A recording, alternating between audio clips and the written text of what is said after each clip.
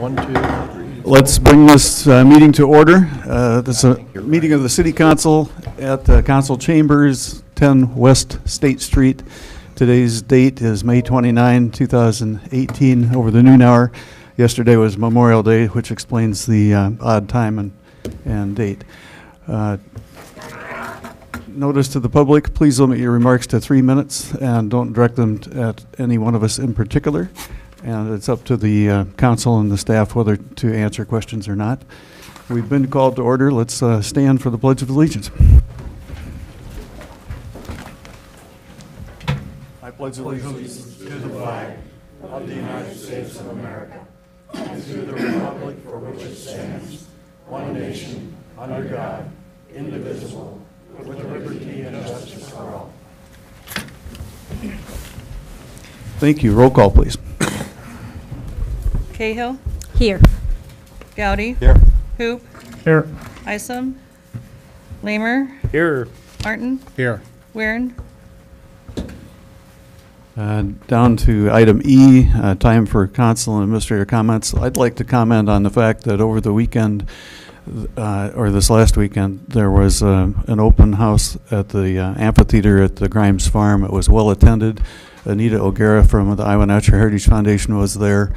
Wonderful event, and it's a really pretty venue. And it's one of 3 venues, actually 4, that have music lined up this summer. So for the under 40 population that would like to have the quality of life things like the music at the Iowa River Brewing or at the Orpheum Theater, and now at the amphitheater as well. Oh, and Busby Meadery actually yesterday had an event that was well attended. There are things to listen to if you're a music fan, and that's kind of fun to have around Marshalltown.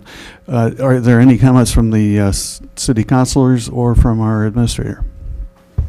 Your Honor, Yes. I have one. I would like to add at the end of our discussion, as a discussion item, when we get down there, I'd like to add a little discussion on mosquito spraying, and I'd like to add a discussion on the I am really upset with the outside landscaping at the library. It looks terrible. I mean, it's terrible. I got pasture grass for my cows that look better than this library, and that's terrible. So I want to have a discussion on that, please. We didn't provide 24 hours notice, so Yeah. we need to move it to the next We'll meeting. probably have to move If they're that to just the next one. discussion items, they don't have to have a notice, do they? Yes. Okay. Make them right now. All right. For whatever it's worth, we did get an email back from the assistant director at the library. The librarian had been on vacation out east, and they do have people working on the weed control. Any other comments from the councilors? Let me tell you why I had that comment. We had a group of consultants come in, and they looked at downtown Marshalltown and wrote us a really, really nice report that said if we could build the library where we build it, and we could use that as a footprint to work our way uptown, well, let's get it right before we start going uptown, and it isn't the footprint that these people put in that report. And I hate to see us take a report, accept it, pay a lot of money for it, and throw it on the shelf. Let's do what they said to do, and we've got the one alleyway now for pedestrians walkway uptown, and we can expand on that to make our downtown even better. Again, this isn't a discussion item that we publish, so we have to be careful how much we talk about it. Yes. My suggestion was that the library board consider hiring Patrick Mason, the same person that did the landscaping around Emerson, and engage him, do a fundraiser if they need to. This is an item that caused more complaints than anything else since I've been on the council in the last 6 years. So we know there is a problem out there, and there's got to be a solution to it too. Let's move on to years of service recognitions, if we could. Have you flipped a coin, chiefs, about who goes first?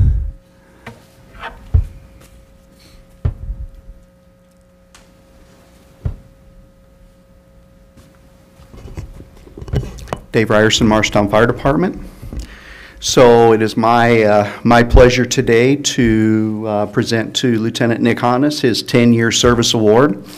And Nick was the first person that I spoke to in the fire department prior to my coming here to be the chief.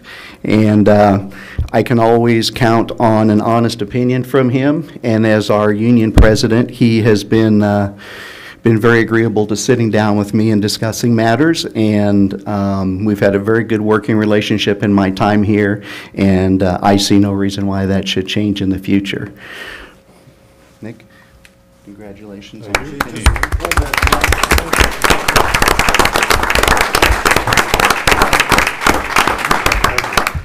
Thank all of you.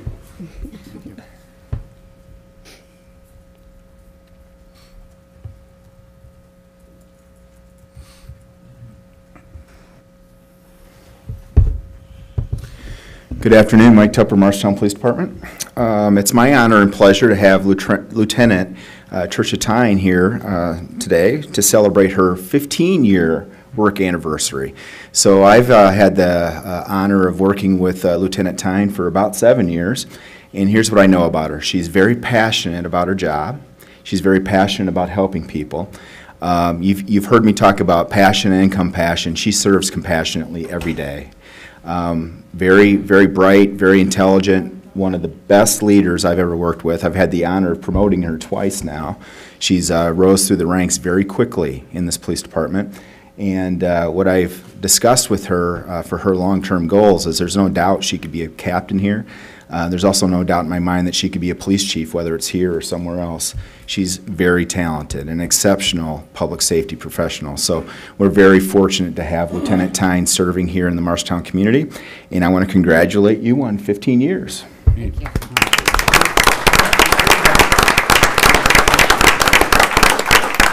It's been an honor and privilege to serve the city of Marshalltown. Thank you very much. Thank you. And I'm remiss in my opening remarks that I didn't do a shout out to Chief Tupper for the award that he got last week as the top, I've forgotten the title of it, police officer executive in the state of Iowa. You do a marvelous job of outreach in this community, and I appreciate what your staff and you do to make sure that everybody knows you're here to help. Thank you.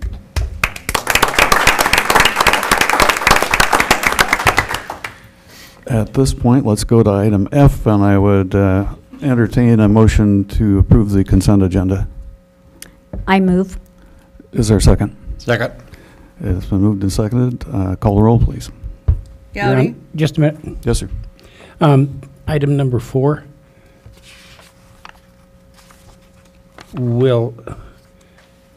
I know we got this started before the new 911 system was put in place and the new board was put in place.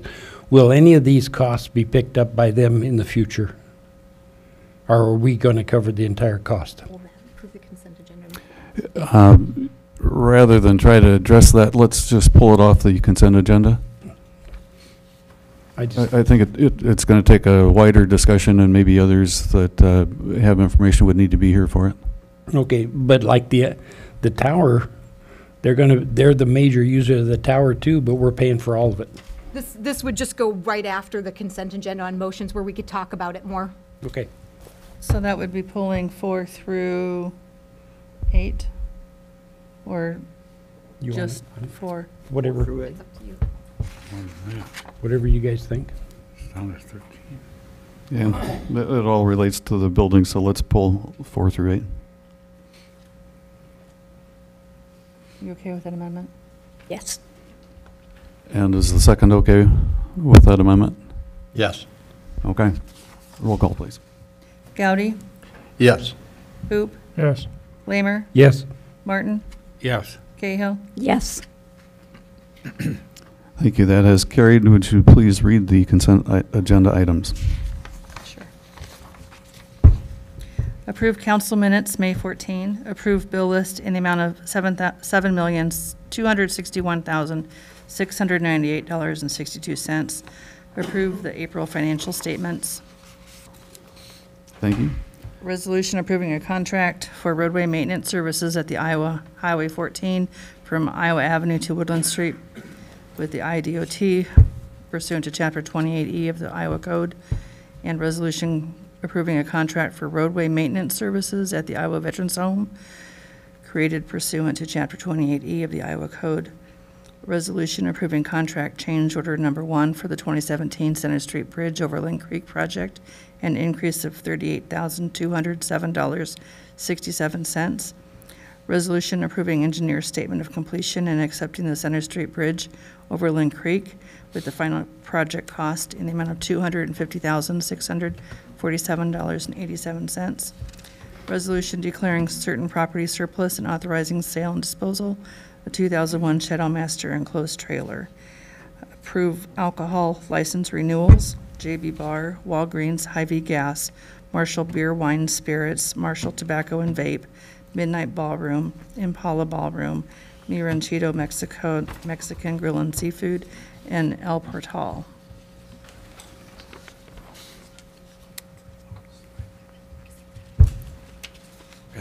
Is there a motion to approve all of those items? All of those were just approved, it's just items 4 through 8. Okay. Yeah. Oh, all right, let's go to item number 4 then. Items 4 through 8 are all items related to equipping the communications center that will be built in the new police and fire building. This is included as part of our budget. I'm going to pull this up on the screen. I can't get them quite all on here. But as you can see, there are quite a few different resolutions of varying amounts of spending. This is all part of our $17.5 million budget. And so at this point, we have, as a council, or as a city, have not made a request for anything to be funded. I think the 911 Joint Services Board, which Teresa can speak to a little bit more, has considered or would be considering some financial contribution or to part of this, but I would ask Teresa to elaborate more on what that would be.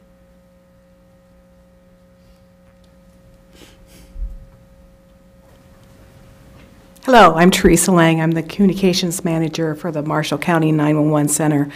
The items that are on your consent agenda were items budgeted for 2 building projects ago, and they haven't changed. They're for radio equipment, towers, antennas that do indeed dispatch for the whole county. The 911 board is paying for other equipment that actually go on the consoles that we dispatch for, the computer equipment, the monitors, the servers in the back rooms, and some of that. Okay. I'd be happy to answer any questions you have. Can we go one more? One more question. You bet.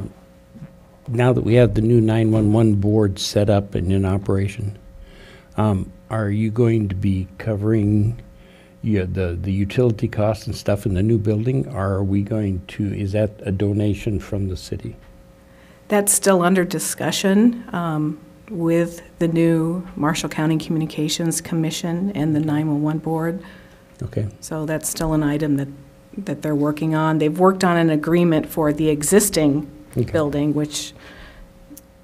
Yeah, that agreement just addresses Yeah. use Right. of space. But as far as utilities, the current utility costs are like telephone costs for communications operating out of the basement of the police department. Those are billed to the Right. 911 surcharge funds at this point. And The- so it would not be contemplated that the city would be taking on those costs, that those would again be segregated costs. Okay. Correct. This is just for the new building. Okay. The continuing costs of providing 911 service will still be paid for by the 911 surcharge. Okay. And that is our telephone bills every month, our maintenance bills, our contracts with different software companies, the ongoing access fees for the radio system. These are simply part of the new build.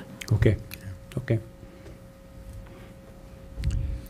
That answers my question. I really appreciate it. I want to make sure I'm on the same page that everybody else is. And with that, Your Honor, I would move that we approved Resolution 4 through 8 as listed. Is there a second to that motion? I'll second. Any discussion? Any public comment? Roll call, please. Hoop, Yes. Lamer, Yes. Mark, Yes. Cahill, Yes. Goudy, Yes. That has carried. On to item number 9. Nope. To the motion. Oh, 15, sorry. Maybe I should print these out and bring them with me. approving a new liquor license for the Marshalltown Art Festival, July 21. And along with that would be introducing resolution allowing open containers on public ways for the Marshalltown Art Festival. Is there a motion to approve the license renewals and the liquor license for the art festival? So move, Your Honor. I'll second. Can those be voted on separately, or If you like, we could. I would? Okay. Let's, is there a motion to approve just item number 14 about approving the alcohol license renewals? It'd be the motion to do the new liquor license. Motion G. What? I'm looking at a different one. Okay. Oh, we did. Yep, sorry about that. All right, G1, approving new liquor licenses for the festival. Is there a motion to approve that? So move, Your Honor. Second. Any discussion? Roll call? Lamer, Yes. Martin, Yes. Cahill, Yes. Goudy, Yes. Hoop, Yes. Okay, that is carried. Let's go to item H1. resolution allowing open containers on public ways for the Marshalltown Art Festival. Is there a motion to approve? I move. Is there a second?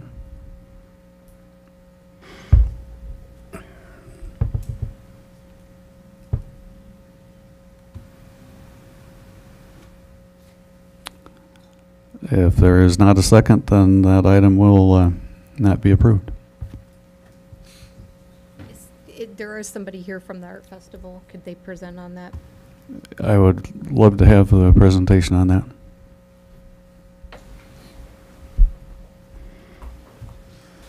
Amber Danielson, 803 West Main. I am the director of the Marshall County Arts and Culture Alliance, as well as one of the co-chairs for the Art Festival. We've been holding an art fair since 1955, and in 2009, the Arts and Culture Alliance took over the responsibilities as being the sponsor organization. The annual art festival, previously known as the Lynn Creek Art Festival, now rebranded as the Marshalltown Art Festival, features over 60 juried artists, performing artists, live music, art activities, food vendors, and a one-of-a-kind raffle prize. The best thing about the festival is that it's completely free and family-friendly. No admission, no parking, 2 stages playing live music all day, free art, youth activities, and so much more.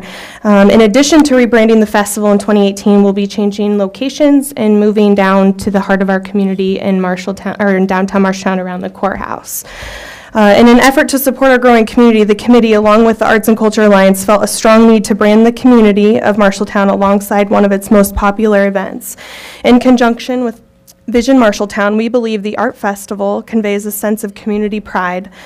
To continue the movement of labeling Marshalltown as the place to live, work, and play, we wanted to be sure that attendees who are traveling to our community leave knowing where they came and have a reason to come back. It's the Planning Committee's primary goal moving forward to host a high-quality art festival in Iowa and showcase the many wonderful offerings of Marshalltown.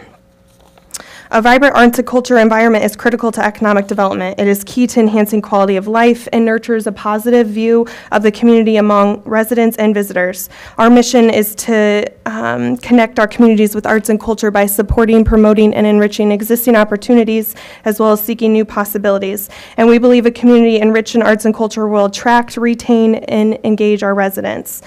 With an approximate attendance, we can confidently figure the economic impact of the Art Festival. In 2017, we had over 3,500 attendees, and a study done by the American for the Arts says individuals spend $31.47 per person per event outside of the cost of the festival, so gas or getting lunch. The economic impact of the 14 festival was over $124,000 to the city of Marshalltown.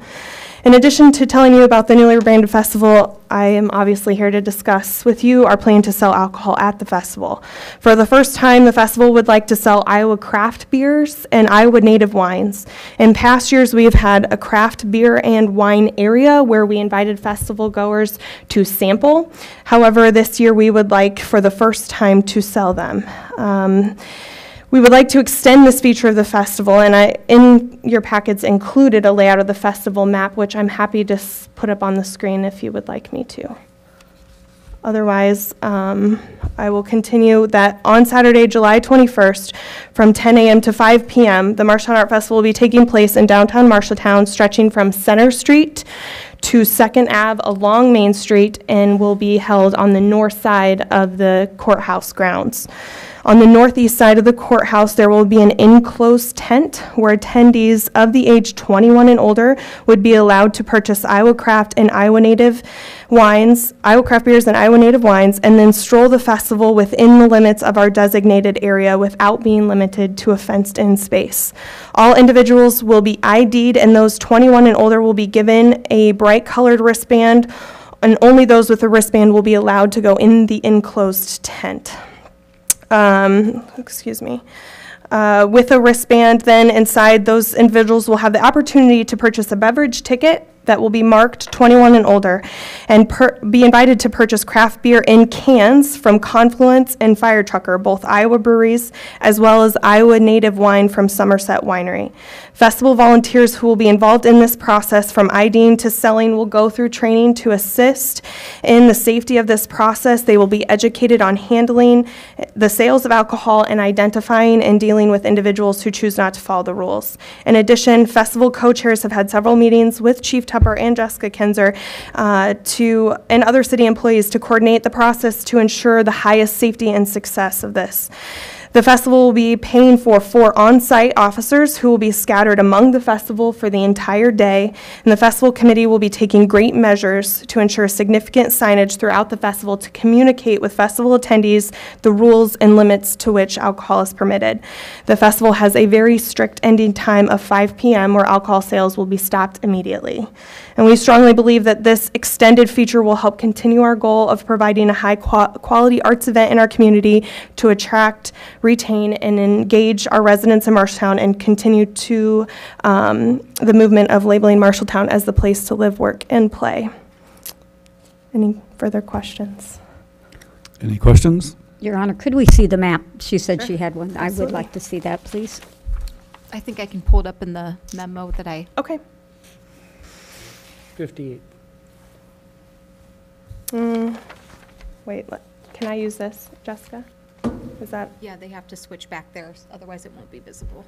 It's 58. Page 58 in today's handout. The only ones who get the handout. But it's the same page on the website. Not when you're doing it with HTML, it doesn't have a page. Oh. Oh, so- Okay. This map is showing us extending to First Street, and we have condensed down to just Center Street to 2nd Ave, so we're not going from Center to First Street any longer. Is there any extension north or south except on First Avenue? Is that the in only First, spot? Yep, and First Avenue will just be to the north side of the courthouse, so we won't extend all the way down First Ave. And it That looked is like- the only street. It Yep. looked like you had food vendors on Correct. First Ave south of Yes. Main Street. Yes, correct. Okay. So Question here. Yes. How many private businesses sell alcohol within that span of 3 blocks?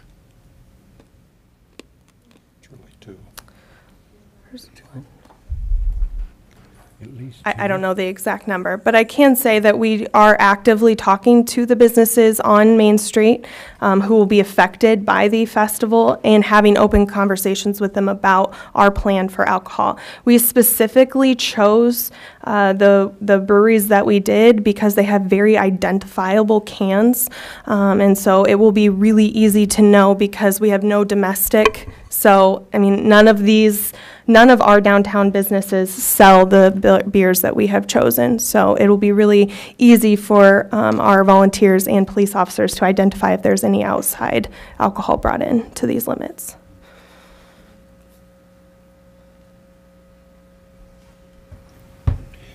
Chief, could I ask the chief a question? You bet. If we allow open cans in that area, if somebody brings in their own can, can we stop them? Because we've already said it's an area that you can have an open can in. Yeah, I'm not sure that I could. I think it might be difficult for us to, not to be argumentative. I want to make it very clear I support their plan. Yeah. I support what they're doing. I have met with the group once, and I know you've met with Captain Jones at least one other time. So we're supportive. We think it'll work, but I'm not sure it'll be that easy. But So if somebody would go into one of those establishments and buy one and bring it outside, there really isn't anything we can do about it, right? probably not, but I'm not really concerned that that's going to be a huge problem. Yeah, I don't know. I just wanted the question answered. Yeah. I would say, just to kind of elaborate on how this complies with the previous action to approve their liquor license. So for their liquor license, they have to specify a service area, which is the map that we're talking about right now. And so for somebody else to bring in unauthorized alcohol that they are not selling into their service area is a violation that would need to be stopped. So, because that would be a violation of their liquor license. So that's where if the police department can't assist in that right of way, they certainly would have an obligation to stop alcohol that they are not selling from coming into an area that they've identified as their service area. If that makes sense. Doesn't make sense. So basically, they can't have alcohol that they're not selling in a place that they've said this is where we're selling alcohol. Well, they wouldn't have it. No. If I walked into that corner, into the corner up here, grocery store, I could buy a can of beer there and walk outside, and if we say this area is okay to have an open can, what are you going to do to them? You can't do anything to them. They can have an open can there. We said they could. I think what the difference is about the city versus the Marshalltown Art Festival, which is they have multiple volunteers who will be walking around, that it's their obligation to say, sorry, this is our service area. You cannot have that alcohol here because we did not sell it. Neil, did you want to reply to that? Thank you, Neil. Neil DeLaw. I live at 1504 Brentwood Terrace. I spent 8 years in the beer business, so I've worked a time or two at beer events. But say if somebody were to go into one of these stores and buy a can of Coors Light, and we don't sell Coors Light, we will automatically know that that doesn't belong there. So we will train our staff, our volunteers, to immediately spot a can like that, Coors Light, Bud Light, Budweiser, Corona, and then have them remove them off the premises, throw it away, they can leave. Or we can also have the Marshalltown Police I don't think do that same thing too. He said he said he can't. If we if that's an open can area, he can't. That's a violation of our license, so if Iowa Alcohol wanted to come in and revoke it. I think we're getting off into two different discussions. So they can certainly ask somebody to leave their area. Yep. Okay, if they're bringing in alcohol from that they haven't sold, they can do that. Okay. But we are essentially saying it's okay to drink beer in this area. And I'm not going to get into the logistical argument. I'm not concerned. I think that this event is going to work. I'm not concerned at all. I don't have any concerns. Okay. Okay? I would also point out that the resolution granting the exception grants it to the Marshalltown Art Festival, doesn't just say that this is an area where from these hours to these hours, anybody in the public can be drinking whatever they want to in this area. And so it's very much tied in, the language of the resolution is very much tied into the specific event at hand. And then so somebody that not having a wristband or those cans would be asked to leave. Under those circumstances, I would move to approve that resolution again, And we'll try it this one time and see if it works. If it works, great, good. If it doesn't work, I'm going to consider your motion to be a second to the motion already made, oh, okay, with your permission. that's fine. Any discussion or questions? Thank you, part of Marshalltown Art Festival. This worked out great for Oktoberfest, so I think it'll work out great for us too. It's one heck of a festival. It really is. I think it's cool it's being moved up to our beautiful courthouse, too. Be interesting to see. Brings in artists from all over the country. Your Honor, I would second that as well. It is a wonderful event. The fact that the hours are from 10 a.m. to 5 p.m. specifically, I think that limits the habitual drinking or the drinking of multiple, especially if it's a big hot day. But I think that our situation is good. That, again, you have said the training of your volunteers and your staff. I think that the possibility of things not going as intended are very limited. Thank you. Other comments or questions? Roll call, please. Lamer? Yep, I think he didn't hear. Lamer? Yes. Martin? Yes. Cahill? Yes. Gowdy? Yes. Hoop? No. Carried. Thank you. Would you read the next resolution, please? Resolution of support and financial commitment for the Marshalltown, Iowa Main Street Program. Is there a motion to approve the resolution? So move, Your Honor. I'll second. Thank you. Any discussion?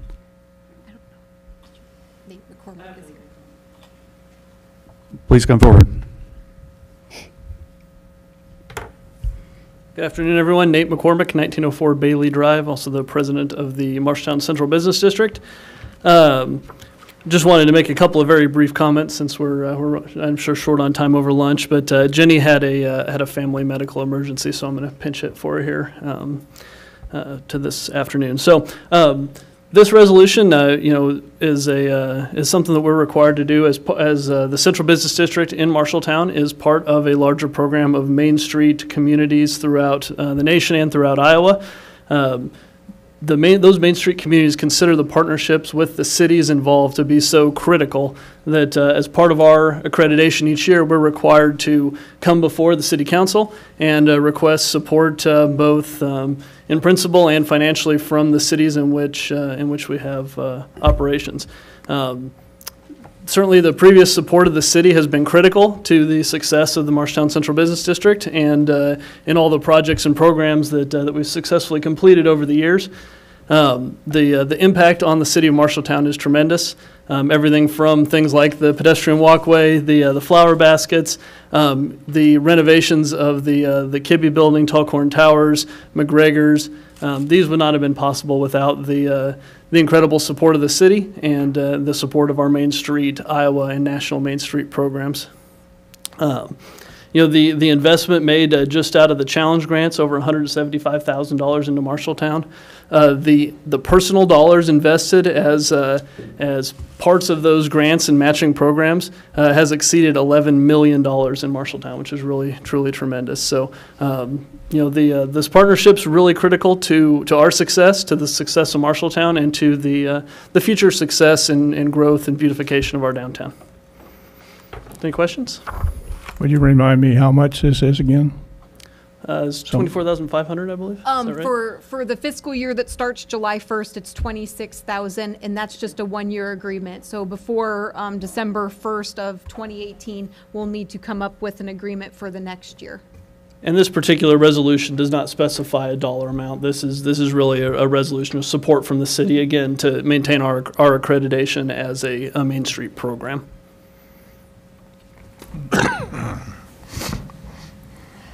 Thank you. Thank you. Thanks. Is there a motion to approve the resolution? So moved. We have one. Had one already? Boy, I need more coffee today. And we've had a second? Yep. Okay. Any public comment? Or any comments received from the public?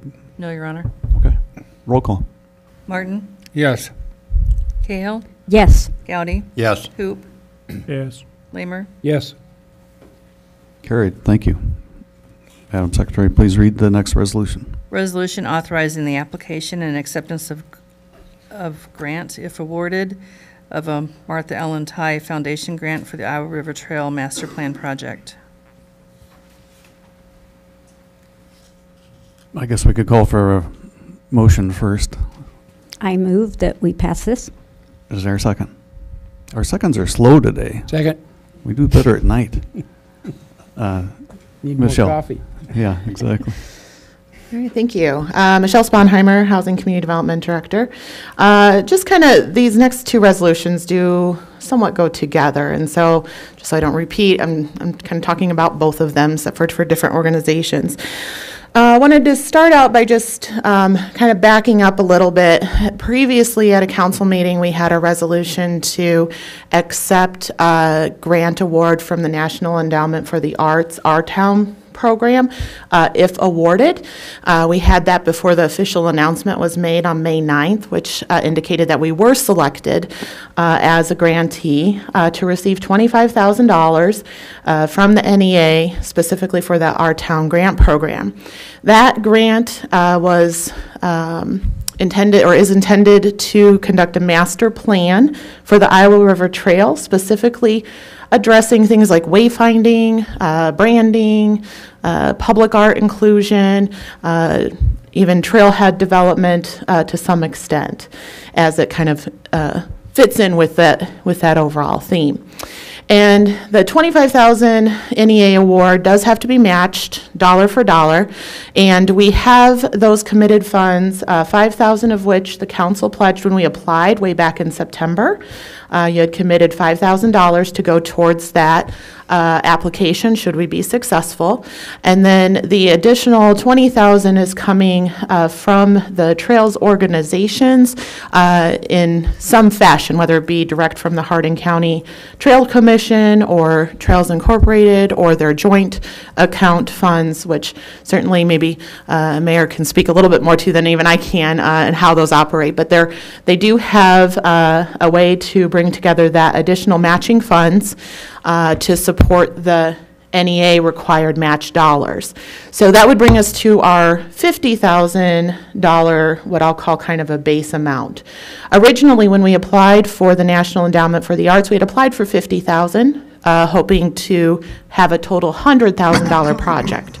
So when we received only 25, that brought down our match amount, but we still have a large contingency of those partners that would like to still operate and get that goal of 100,000, because I think that would provide us with the best opportunities to get a plan that we're looking for.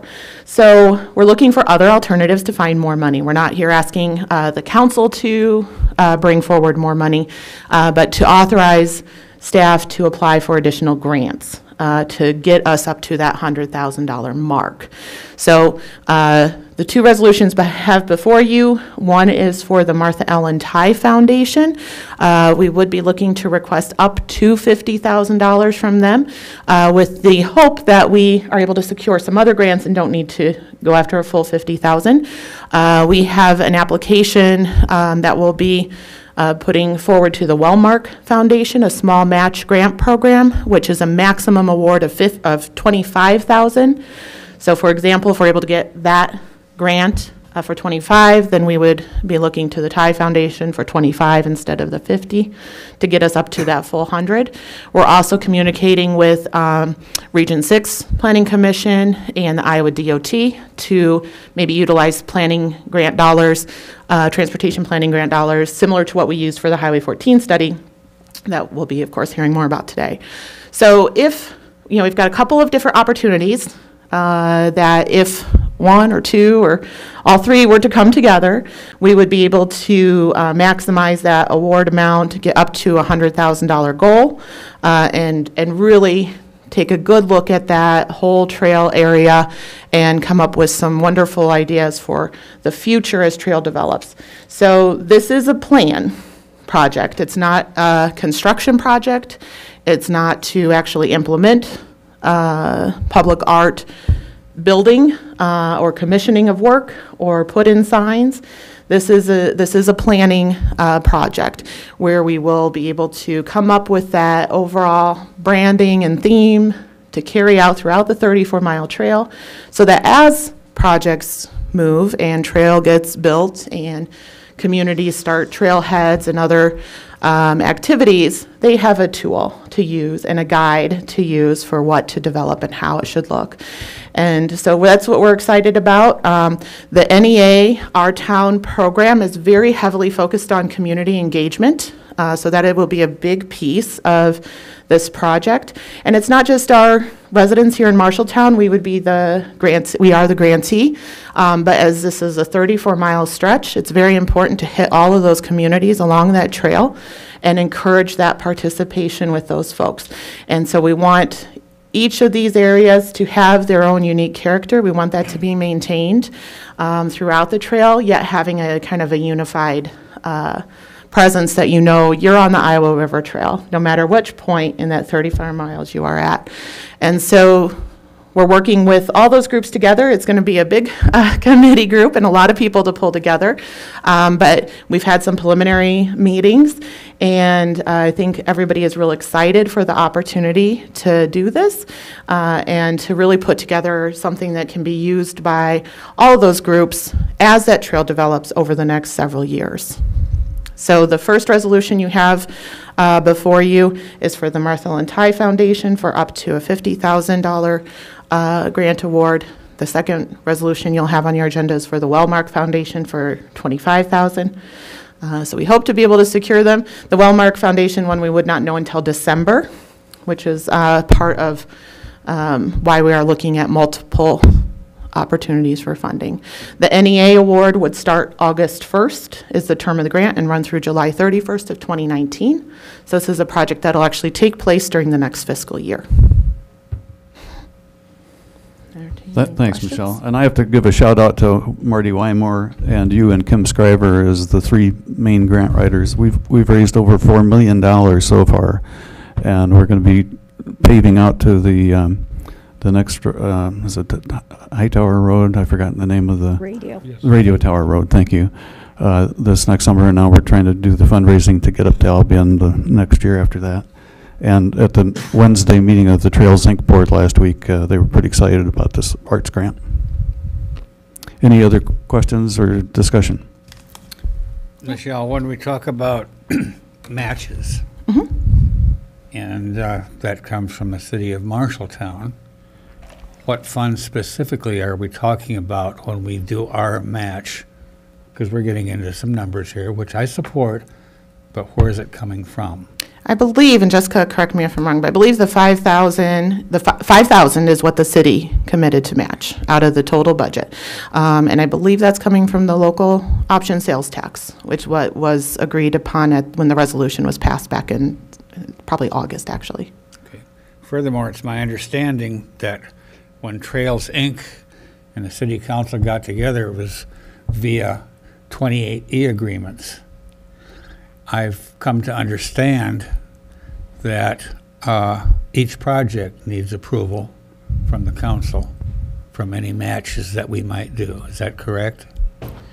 Am I stating that correct even? I'm going to defer that to Jessica. I would say it depends. We are the fiduciary agent for any of the state or federal funding that comes through, and so that doesn't require a separate agreement. But if you were to, as a city council, be putting forth funding that we didn't have budgeted for a project or a partnership with Trails Inc., that would come forward back to you, or that would come back to you for a separate approval.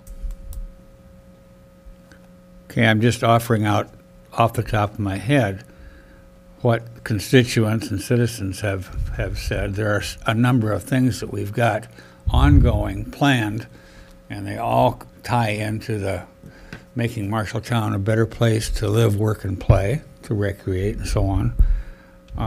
Some of them we don't know the final or anything even approaching a final cost, and I'm talking about what do we do in addition to the Highway 14 Center Street corridor? How far do we go with improvements to the municipal airport?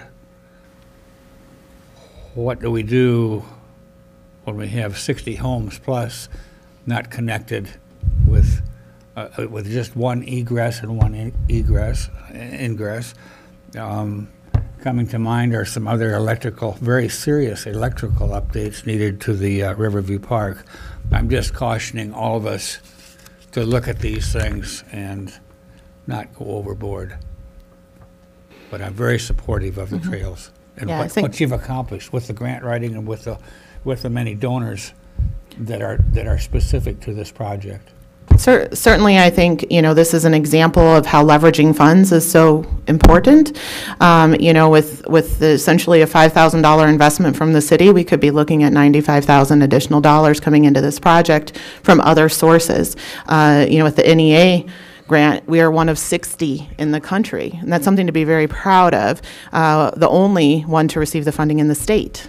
The federal organization that granted that saw the value in this project and what it can do for our communities, and I continue to support that. And I hope that all the projects are looked at in that fashion, and they are all individual things that do need to be considered. But I think that shows how we leverage resources to make those dollars go farther when there are limited resources available. Special congratulations to you and the team on the NEA grant. I know that's very difficult, having been in the capacity of a Red Cross grant writer. So again, that's quite an accomplishment. Thank you. May I ask, I'm sorry, did you have a question? Mr. Lamer. I was just going to mention that I was having a little trouble with the funding process, but I now understand, I think, better all that. A lot of the grants that the bike trail is asking for can't go to the bike trail. It has to come to us. So that's why we have to approve all of these, is because they need somebody who takes care of the cash disbursements, and that in their eyes that's a city. So it isn't as though we're going to apply for money that we're going to put a match to or anything. It's just that we're the guy that they all look to for the money to come to, and then we'll disperse it. So I understand that all now a lot better. Thank you, sir. Ms. Gale. You specifically mentioned that this is for the planning aspect of the grant. And the continuation, the construction and maintenance of the trail, what are the estimates for that down the road as far as the city's portion of that? That's certainly something I can't answer, to be honest. I have been learning a lot about the trail stuff because I haven't been involved with from the beginning, but I'm sure there are many different components of the trail that require different things, and how that's being handled, what the trails groups are doing or fundraising for, what federal funds or state funds are maybe paying for versus what individual owners maybe are doing. I'm sure varies throughout that 34-mile stretch perhaps. And so that's something that I would assume, and please feel free to jump in if you have that. I was going to say, I think, what would be best, because there is a lot of conversation here, is that at some point we do like a special work session or something where we have Trails Inc. here and have some conversation about what our existing agreements are and what our future commitments are as fiduciary agent, and now, with this grant as well. And that will hopefully be able to get all of your questions answered about those larger maintenance and funding issues. Great idea. That would be good. Great idea. Mm-hmm. Yeah. I think, as we met kind of in as a starting committee, this is a question that kind of comes up because it's hard to separate sometimes. And so a lot of the conversation I've been having with even some of the traumas is talking about that, how, looking at this is this particular project associated with that planning effort, some of those branding and the theme, and it's not going to get into some of the details of who's maintaining or who's building or who's, doing those things. This is really about kind of that branding of that trail and in the introduction of public art to the process and opportunities. So sometimes hard to separate and pull ourselves away from the overall big picture.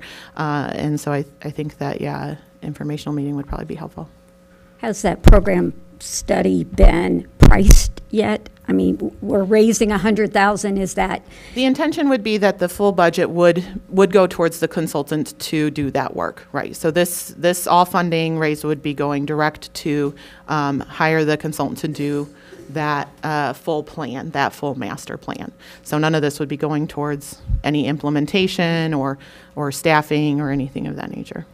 If we are unable to secure some of the other grants that are there, are we looking at a $50,000 correct. consultant plan rather than a $100,000 Correct, plan? right. And we have outlined, initially our thoughts are that in that scope, that request for qualifications that would go out, we may even see it as kind of a phased approach, since we won't know about like the Wellmark Foundation until December, is that the first, what I'll call kind of a 3-tier look, is the first tier will be kind of an overall branding and looking at wayfinding and signage and some theme type component. Second, talking about identifying maybe certain areas that would be ideal for public art inclusion or trailhead location. And then that third phase, which allows for, if we are able to secure the full funding, to really get into more of conceptual design for a few of those areas. So picking 1 or 2 or 3 sections along the trail and really getting a little bit more, not full engineer drawings. We're not talking about construction drawings and engineer drawings, but more of conceptual development for, maybe this trailhead or this bridge that's going to include public art or, this nature area, whatever it might be. So as we are able to secure additional funding, that's a component that we could add to that scope of work with the consultant to refine some of those plans for some of those areas. So ideally, kind of thinking of it as a large umbrella first. We want to get the overall theme that can be carried out throughout the entire trail, and then narrowing it down as our funding allows. Thank you. Any other questions? Or public comment?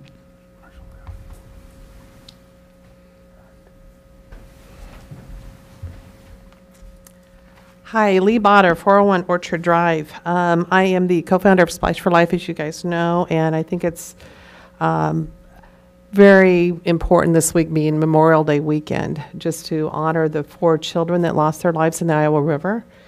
And with that situation, I'm going to give a shout out, first of all, to Linehan Ricochet Club. Last week we were awarded $500 towards the build for the splash pad, and we continue in that.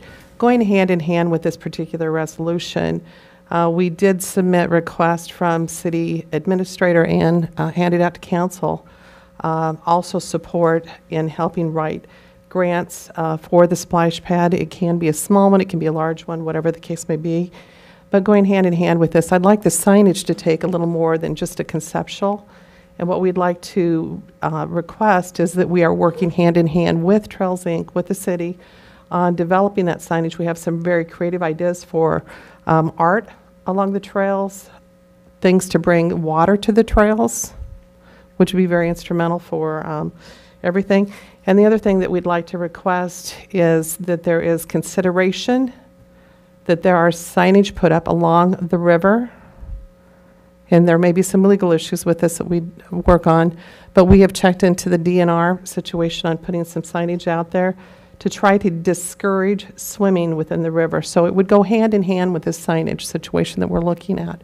I will commit on behalf of our committee, our board has met, and we would like to donate $1,000 towards the project in order to put signage out against the river, for those river. And we will be more than happy to work with the city on that. But I am committing publicly that we are committing $1,000 to get signs out to that river. I don't want another child drowning this summer. And I would assume that you'd be in agreement with that. Thank you. Thank you. Any other comment? Let's call the roll.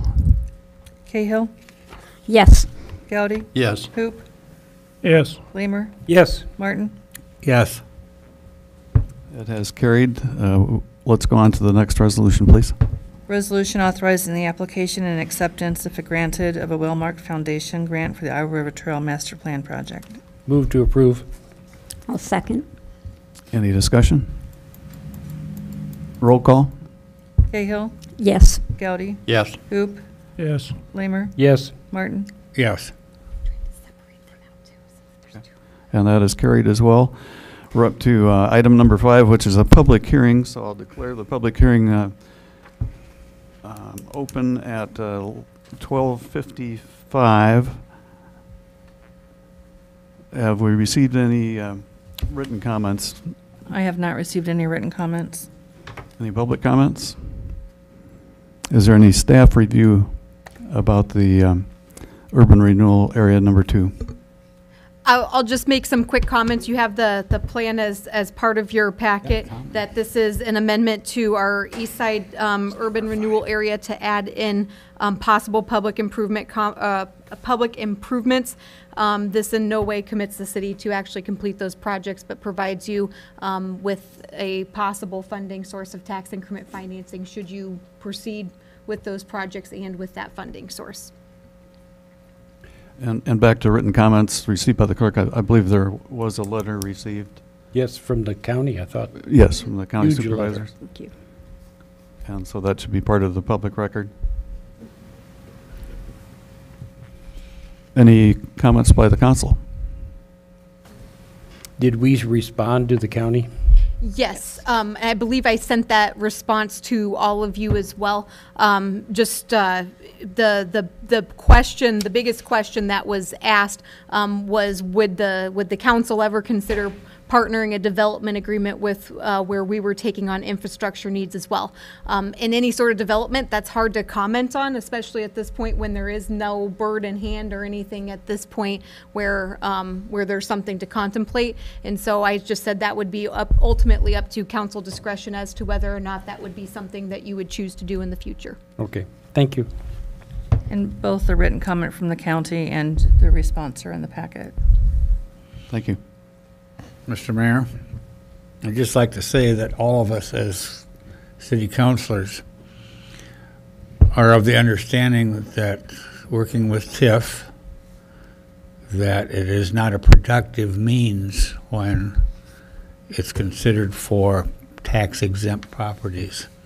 And I think we're very strong on that. We've got to keep reminding ourselves that it's a progressive thing, and we're looking for investment, we're looking for progress, where we're looking to work with private investors.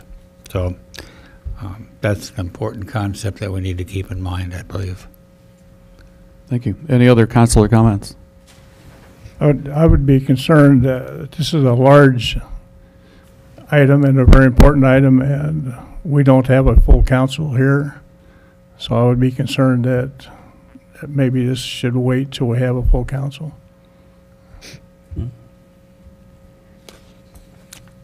Any other comments or suggestions?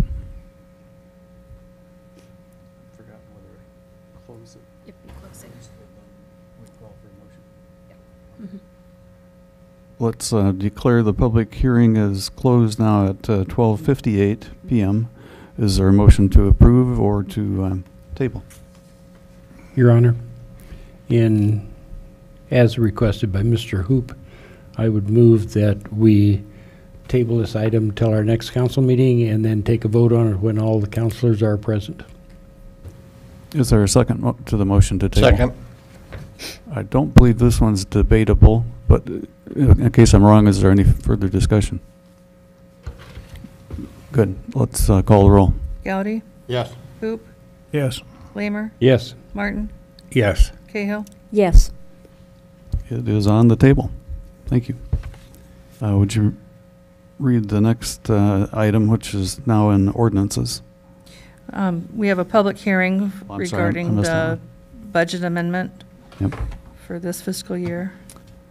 I'm sorry, I missed that. So we're at item I2, and I'll declare that meeting, the public hearing open at 12:58. Sorry, get used to my digital watch.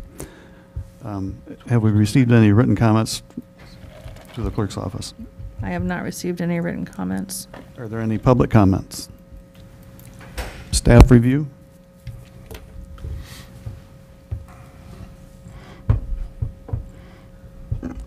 Diana Steiner, Finance Director. As discussed with you at prior council meeting, changes are needed to stay within the budget this fiscal year. There is no impact to property tax levy. The total change of $32,450 is being funded with lost local option sales tax money, which you have already approved. Are there any questions?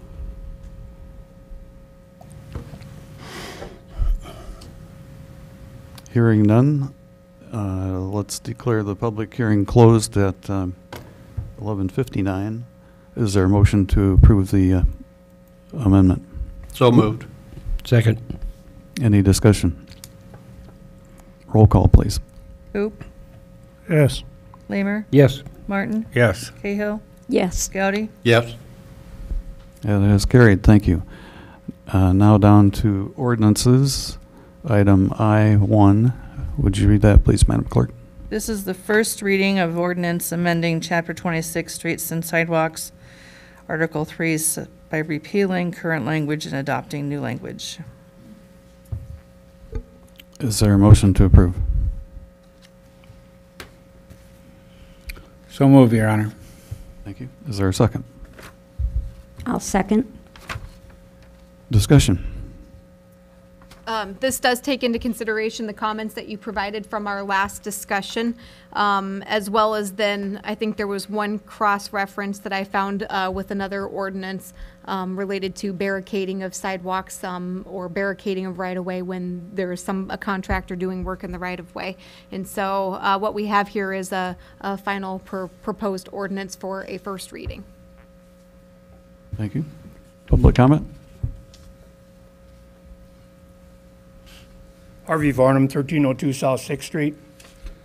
I wonder if there's something shady going on with this ordinance. One part I read in there had a sign out on the street there that's going to propose a sidewalk. And I called up here and he says, well, that's going to be put on hold.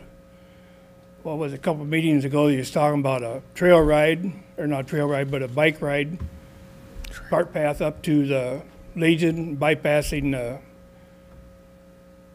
the golf course and the bowling alley up to the Legion. And then what I read in the paper, you want to tie a sidewalk in with a bike path. Is that correct? Now, we got sidewalks in nowhere all over Marshalltown. And I just wonder if we're bailing this developer out for, he gets a sidewalk put in the cart path where the property tax owners pay for it, and he won't have to put a sidewalk here on 6th Street. I know there's property up there just south of the bowling alley that's that hasn't been sold yet. But if this ordinance passes through, then he buys that ordinance, so he'll get out of building a sidewalk on 6th Street, and the taxpayers will have to pay for the sidewalk they put on the bike path, the way I understand it. I asked Councilman Goudy, I says, is he supporting the Legion or the taxpayers, and I never got a call back. So I'm assuming, I know Mike is pretty active in the Legion, so if that ever comes up to vote, I think Mike ought to do the honorable thing and not vote on it. Thank you. To clarify, oh, go ahead. Wasn't that sign out there because he was requesting, because of the topo of the ground, the difference to build a sidewalk there, he was asking for a waiver on the sidewalk? Yes. That's Yeah, what if I may, I'll address that. Michelle Sponheimer. The request that was before the Board of Adjustment was for a sidewalk deferment. What a deferment is just a delay of installation of a sidewalk. If at any point the city determines that sidewalks should be installed at a given location that's been deferred, it is the property owner's cost to bear to install that sidewalk and to do it in a time as requested. So that request to defer the sidewalk on 6th Street was approved by the Board of Adjustment. And again, if at some point the city determines that a sidewalk should be installed along that portion of 6th Street, that would be the owner's expense to do so, and he has a understanding of that. So they did look at the topography and those kind of things as part of that consideration by the board approval. The ordinance still includes a deferment process in it, the ordinance before you. However, it does change it from going through the board review to an administrative review.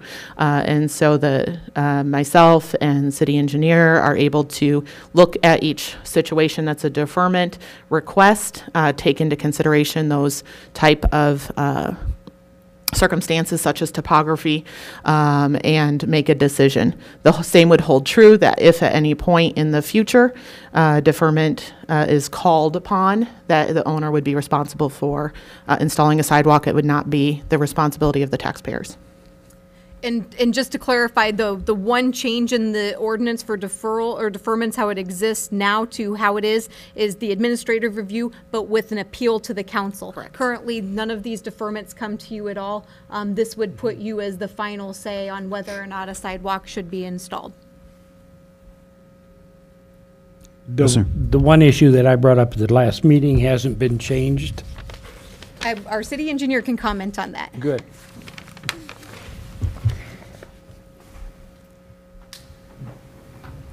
Councilor Limmer, if you read that, let me find it exactly. It's number That article, 7. Yes. It reads that if the sidewalk is contiguous with the curb, right up adjacent to the curb, that it shall be at the same elevation. But then the second half of that statement says that if there is space between the curb and the sidewalk shall be elevated at a ½ inch per foot of distance. So if it's 4 feet away, the sidewalk would be 2 inches above the curb line. So it covers whether it's adjacent to the curb or whether there's a green space or a space in between the curb and the sidewalk. It's appropriate. What happened to our 6-inch? It's been 6 inches in this town ever since the town was I founded. can go and look at the last one. I can't guarantee you that that's not the case, but I don't believe that is the case. Well, 30 years we replaced them when we messed them up over at the waterworks, and you always made us put them in 6 inches high. You didn't. I never got the joy of making you repair You didn't. Thank God. We were always required to put them in 6 inches above, and I still think the 6-inch thing should be a minimum because you got enough elevation, and it's your responsibility, and not yours. It's the city's responsibility to control all the water between the two property lines. I like a ½ inch per foot. And that way you have full control of that water. Yep.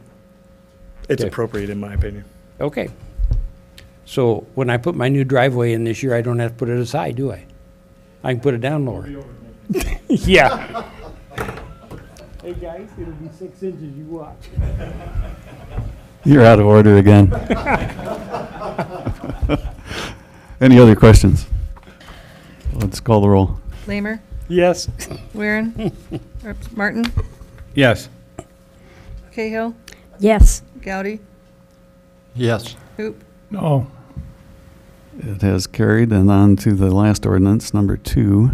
Would you read that item, please? This is the first reading of an ordinance to amend the Code of Ordinances by amending Chapter 20, Section 2169, prohibiting parking when snow removal operations are in progress.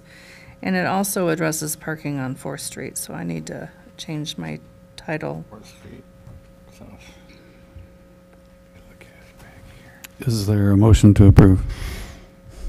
So moved. Any second? Second. Discussion. What is it we're doing here? These were, actually, these were changes that were identified by council members Gowdy and Hoop related to a parking or a pickup and drop-off area around Pleasant View, and then I believe a snow removal area on 7th Avenue? Fifth Avenue. 5th Avenue.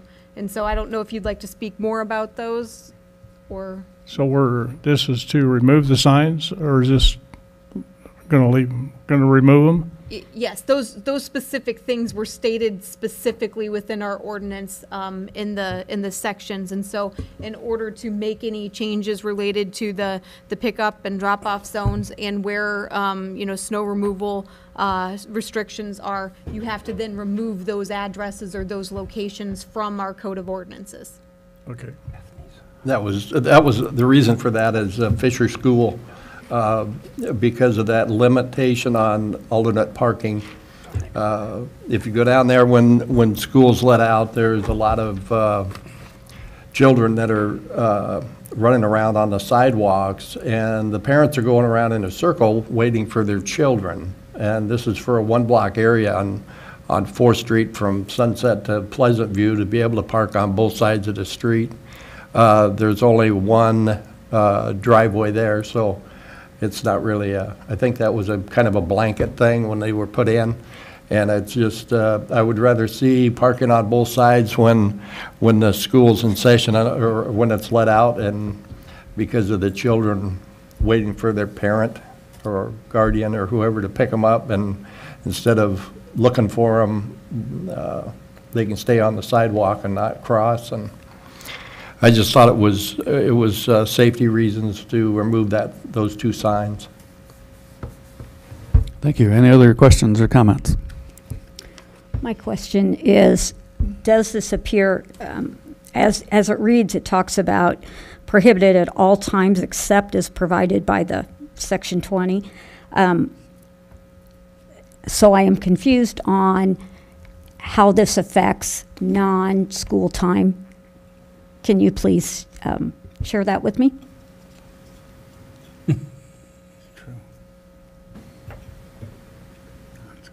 Someone? It goes back to what's not stated in the ordinance. That exception is that 20-162.1, and let me pull up my code of ordinances here. Unless Justin can speak to this. I have it written down I think somewhere. I have it here too. Temporary stops for the sole purposes of immediate discharge or immediate loading of students shall be permitted, but only in the event that off-street areas for such discharge or loading do not exist within 300 feet of any exit door of said school. Any such temporary stop shall be for a duration of the shortest possible time necessary to discharge or load students, shall be done in a manner that will not impede or hamper general traffic, and the driver shall remain in the vehicle. Okay, thank you for reading that. So by removing the area on Pleasant View to Sunset, or South 4th Street between Pleasant View and Sunset, makes it so that all times there can be basically parking there. And I think that was the intention that Councilmember Gowdy was trying to get at. So it's not just a school pick up and drop off for temporary, that it's at all times that parking would be available. And the same issue applies at the other schools? And you were saying that it's for the safety at all schools, that there can be parking on both sides? In this particular instance, the only need for it would be during the loading and unloading, or the start of school and the end of school. That being said, unless you want to write the ordinance to allow parking on just one side when the school is not in session, I think that's a futile attempt of putting signs up and down. And I didn't think it was a great amount of energy to do that, because of the simple fact that it's for a one-block area. Your Honor? Yes, sir. Pretty concerned about the high volume of traffic, meaning people traffic, first of all. And I'm thinking if it's not wide enough, you've got parking on both sides, you've got people darting between cars. I'm apprehensive of this. I don't have a solution, I'm sorry. That was my best solution I could come up with without vehicles driving around and around on Bringleson and 4th Street and Sunset to pick up their children. I think we're talking a great amount of children. I'm not sure exactly how many children go to the Fisher School, but that was an idea that I thought would probably cure that. I believe we went through the same thing on the south side of Fisher School, which was not allowed, and they had to install a pickup lane, per se.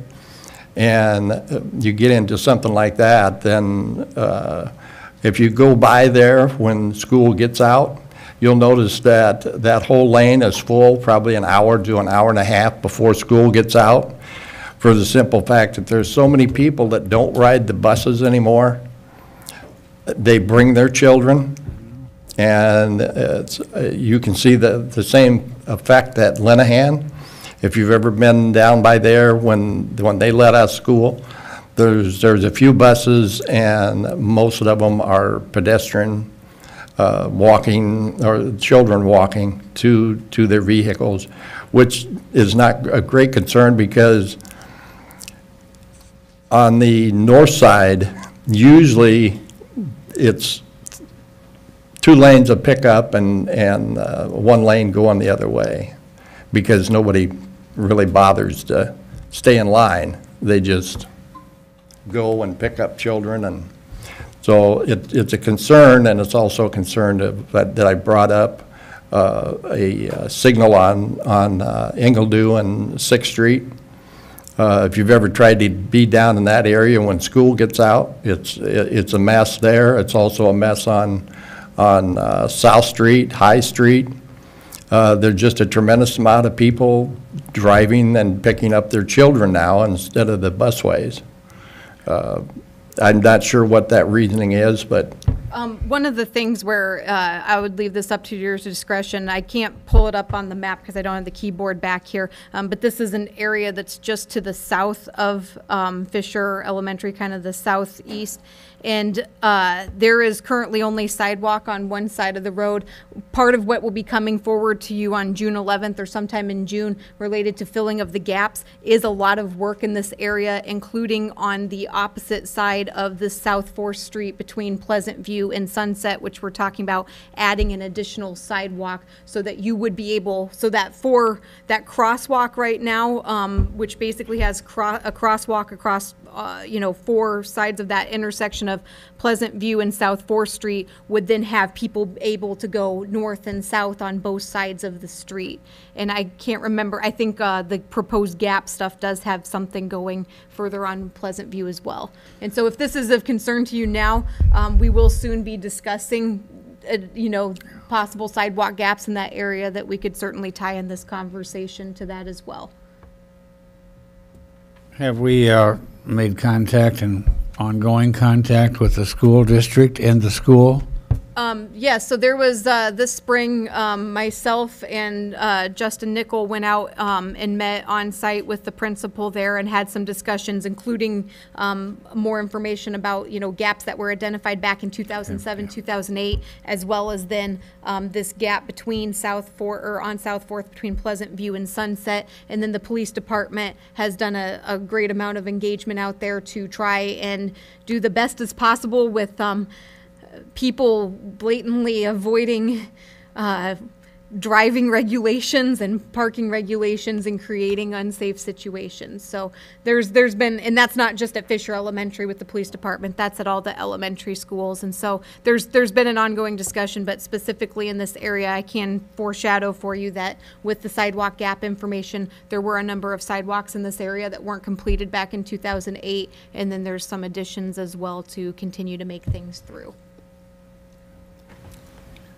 Other questions or comments? Let's call the roll. Lamer? Yes. Martin? Yes. Cahill? Yes. Gowdy? yes. Hoop? Yes.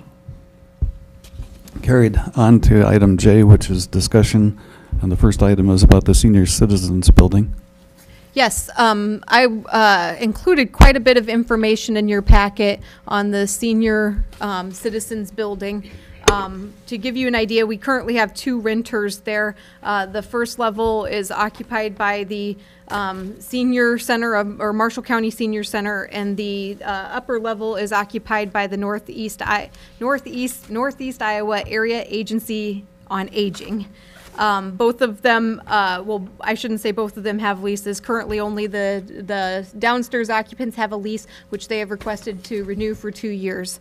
As part of the budget process, and knowing that backfill could be a possibility, Diana Steiner and I had been looking at things, and the senior citizens building is one of those items which had come up, and was one where we were budgeting in the fiscal year to start July 1st. We were budgeting that building was going to cost us $30,000 above and beyond the rent.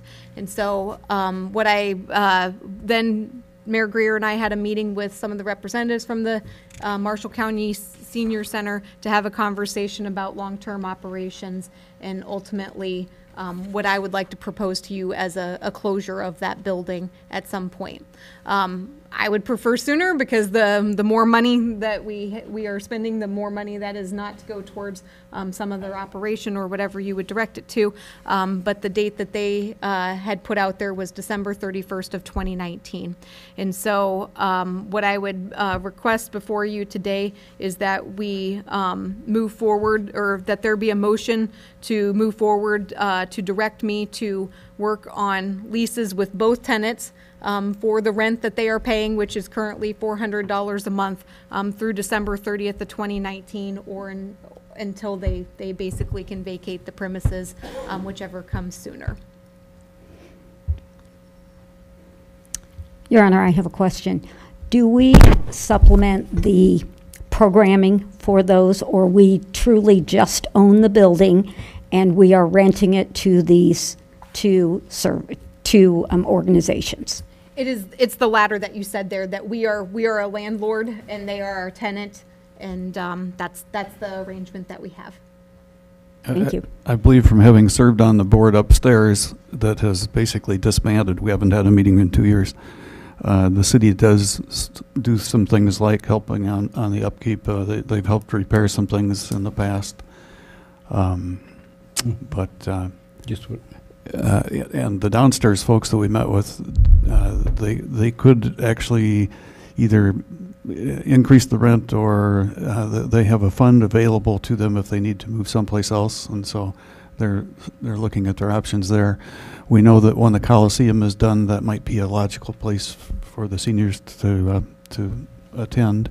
As I understand it from visiting with them, they've been dropping in usage numbers over the years. We, in our conversation, this is not something where we just want to kick them out on the street, which is why the longer timeline, but also if there's anything we could do to assist in providing them another location. But at this point, I would recommend that we not get into a long-term landlord-tenant situation. Is there a motion to direct staff to continue to look at the leases? Can I make a comment first? You bet. I'd like to make one too. I think before we boot them out on the curb, I think we need to help them or find a place.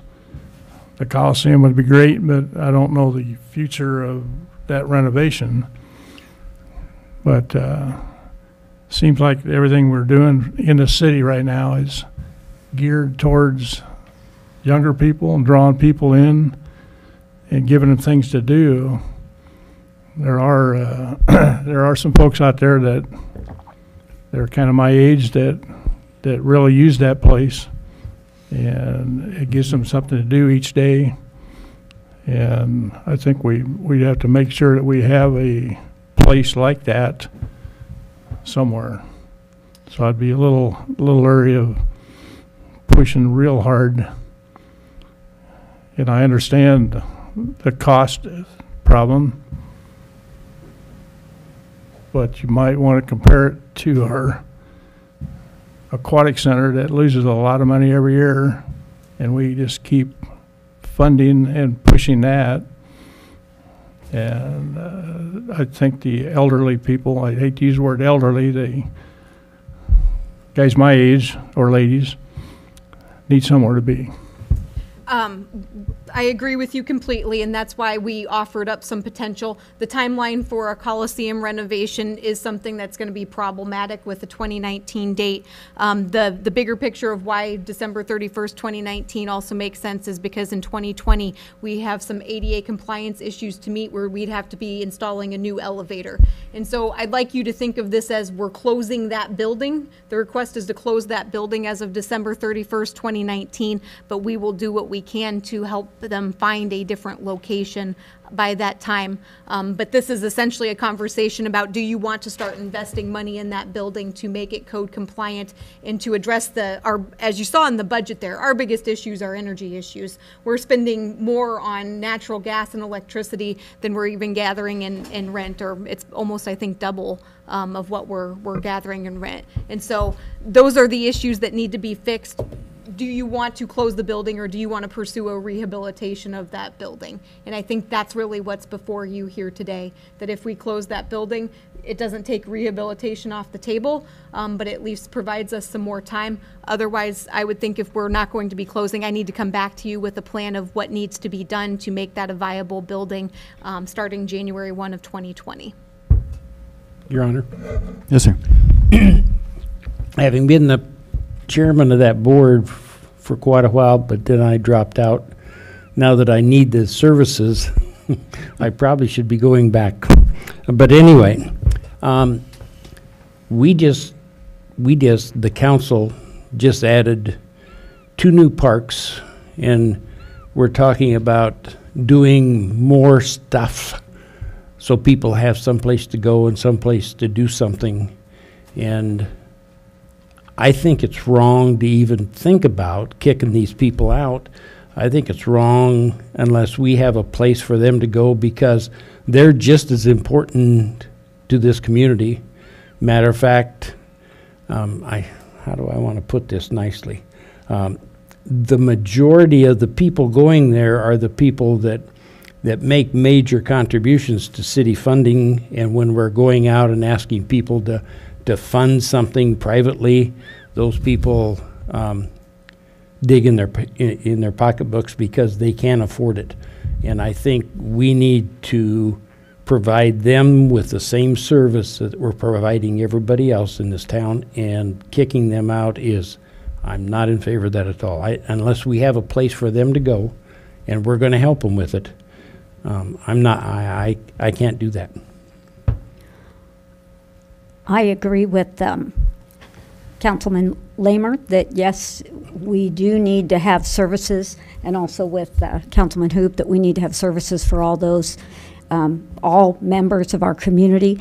I do think that we need to put forth a study of other sites that would be excuse me, more economical and more practical for the use. I think within our community we have a number of those facilities that maybe we could partner with some other people. We will have our own facilities, the police department or the fire department, when those buildings are vacated. So we have some other facilities that maybe would cost less or be more economical to use.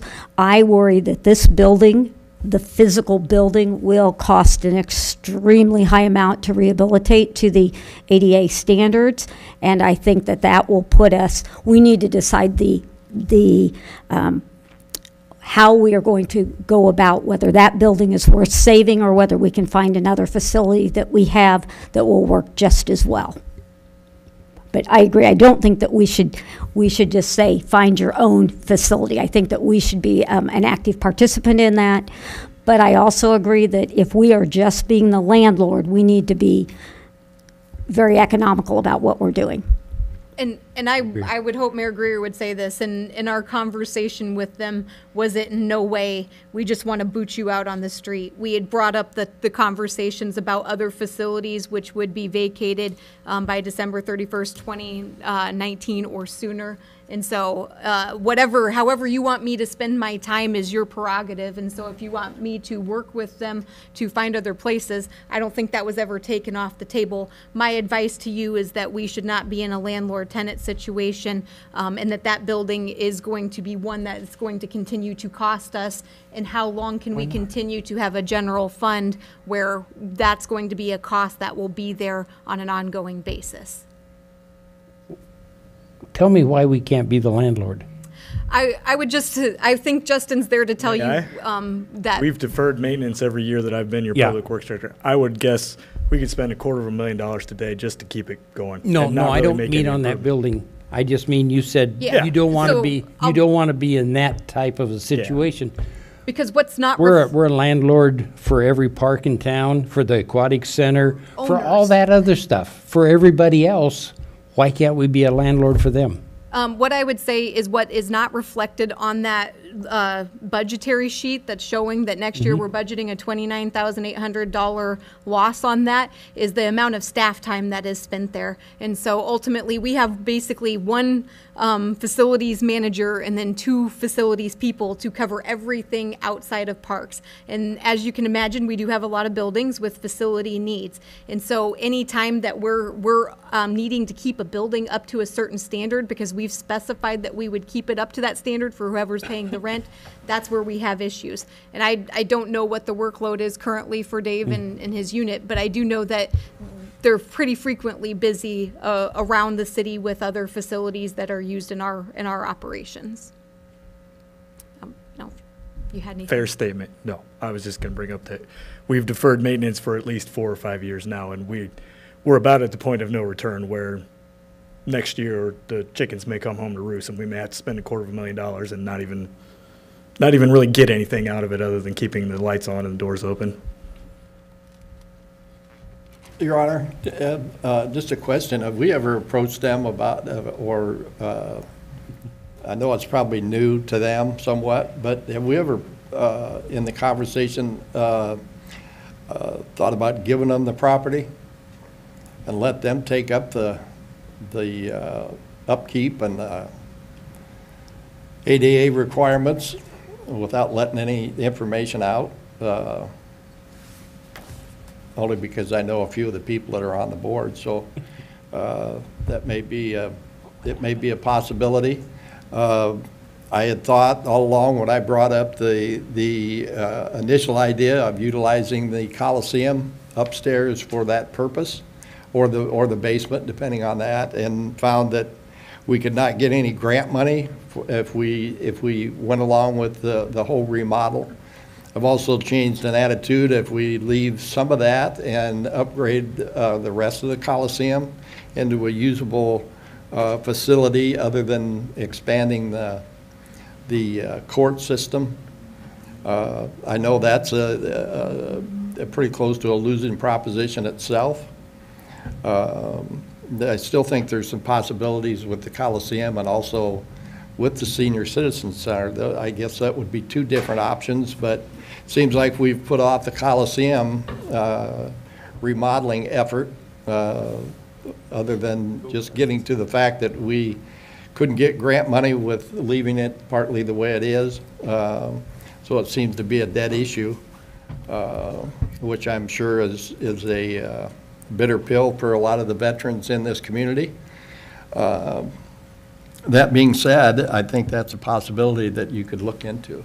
Well, just to clarify on the Coliseum, it is not a dead issue. We have a consultant, an architect, and engineer working on plans and specifications now, which are to be complete by June 30th for the proposal to remodel it per the feasibility study, which was not making it compliant with historical standards. And so you're going to have a conversation very soon about the future of the Coliseum, probably as soon as those plans and specs are done and what you want to do at that point. So that conversation will be coming up. I just don't think that it will be, if you said move tomorrow on doing something dramatic over there with the plans and specs, that even by December 31st, 2019 would be hard. It's probably something that's a 2020 beyond project. And so that's where I think there's the Coliseum is something that they said would be very desirable, but it's not currently what I would say is on a timeline where you all would be able to move forward with that project to accommodate 2019. Well, the reason I made that statement is because I've been working on it for at least 3 years that I know of to try to get that to a point of revitalization. And that being said, I didn't realize that we were doing it, and that would have been fair to say that should have been a memo to the council that this was ongoing. It seems like we get to a point, and the last thing, one of the items that comes up that we don't normally know too much about is brought up at a council meeting, and it tends to leave us in a vulnerable state that we don't know what's going on in the city. I regret saying that public because I should have brought it up in a private conversation, but I think the city, us as leaders, of the community, the citizens of Marshalltown expect us to know what's going on in this city. And when we get phone calls, like I did over the weekend why the aquatic center was not open, probably 11 of them on my home phone, and I had at least 6 of them on my cell phone. So that being said, I think we try to do the best we can with the knowledge we have. And when we're confronted with some of this out in the public and we don't have that knowledge, it tends to leave egg on our face. And I hate to be in that position. I've lived here for a number of years, went past my anniversary of 44 years here in the city, and it frustrates me to no point that we do not get all the information on a timely basis. And if that's a fault of ours as a council, then I would like to change that. But there's too many ongoing things in this city that we need information on, and before I step down off my soapbox,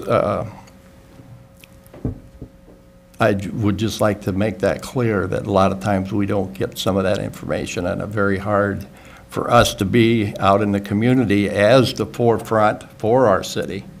And that being said, I will yield. In fairness, Councilmember Gowdy, since the council did approve the contract with GTG, there were some initial meetings related to energy efficiency and what we were looking for there, which were many months ago. But there's not been anything provided other than they're continuing to develop those plans and specifications. So there really has not been an update to give you other than their work is ongoing. But the contract date of June 30th is when they're supposed to provide us that information. So I apologize if that's information we haven't kept out there, but ultimately there was not a new update to provide at this point in time. I think it was about a year ago that the Thai Foundation donated, was it $25,000 for the feasibility study? So we did approve that too. 2 years ago. 2 years ago? Wow.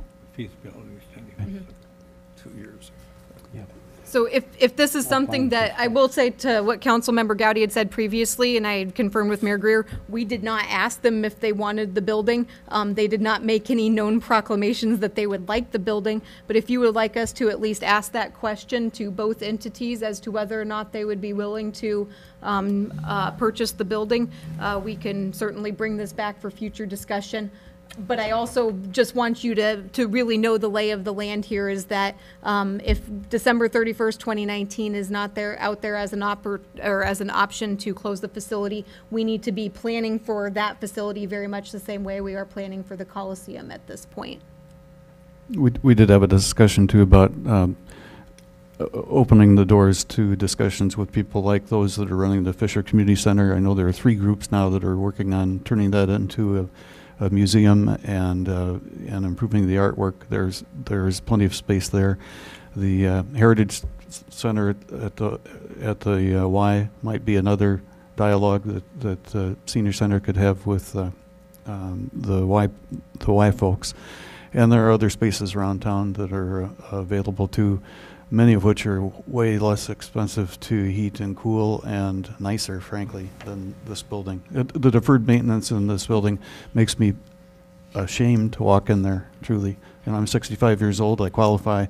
I'd go in for the board meetings and would just think this is awful. We need a big benefactor to give a lot of money to build a nice new senior center, because little towns have better places than we've got here for the seniors.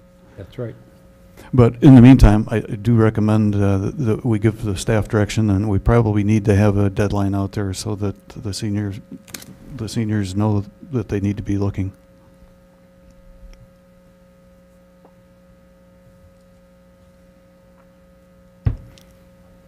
Failing is there we can more bring discussion? it back for continued discussion too. Since we haven't had a motion to direct staff, we probably need to do that. I think the continuing discussion or continued discussion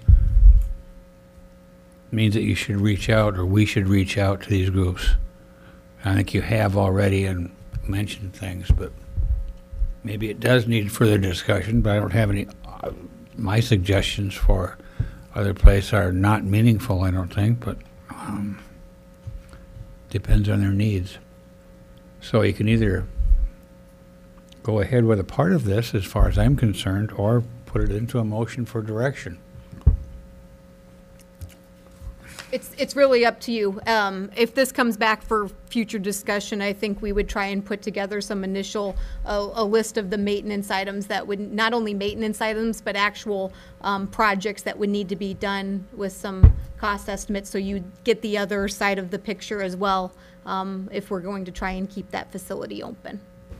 And so what I want you to think about, and I get that this is a difficult conversation, we're talking about a building. We're not talking about the quality of these two organizations or their missions and the things that we're doing. And so there are other facilities. I think 2019, December 31st of 2019 is enough time that those conversations can happen about where to relocate. But what I want you to be thinking about is that we have responsibility for that building, whether or not we're renting it or otherwise. That's our responsibility. Your Honor. Yes. I would move to the staff go ahead and start the process of putting together a lease, but I want something in the lease that says that 2019 or December 2019, that if these people don't have a place to go, we're not kicking them out. The lease can be extended until proper location is found that's suitable for them to do what they need to do. I'm willing. I know the building costs a ton because I used to help pay some of those bills, but I want to make sure that these people understand that we're not kicking them out, that we're going to help them, and we're going to find a place that's very suitable for them, and we're going to work with them to do it. And we're going to have a lease, but they need to understand that lease can be extended if we haven't found something. Okay? Is there a second to that motion? Second. Any further discussion? I would be very concerned with language such as that in a lease, because then we would have the liability to, if it extends past December 31st of 2019, then we would be in violation on January 1st if we have not done the updates. I would be more in favor of saying we would work with them to find a suitable spot if we have not come to a permanent location on December 31st, 2019, that we would find a suitable spot until a full-time spot could be secured. The big item is the elevator, right? I would, so if the upstairs group, if we could find a place for them, but we haven't found one for the downstairs, we're not in violation because they're not going to use the elevator. Potentially, but I think that's the big building cost. But the big operational cost is just the insulation and I mean the facility itself. Okay, just so they understand we're going to work with them and we're going to find something suitable. Well, let me propose this, that the staff kind of has an idea what our temperature is, and you can propose something at the next meeting. Yeah, I was going to say I don't know if it'll be at the next meeting because I would like to talk to both organizations a little bit more. But yes, at some point, this would just start the process for me to have the authority to go and start negotiating. Everybody okay with that, or would you like to call? I don't think we had a second. Yeah, we did. We did? And then, oh, I missed it. So Lamer moved to start the lease and extend it until the building is okay. Second by Gowdy, and then Cahill.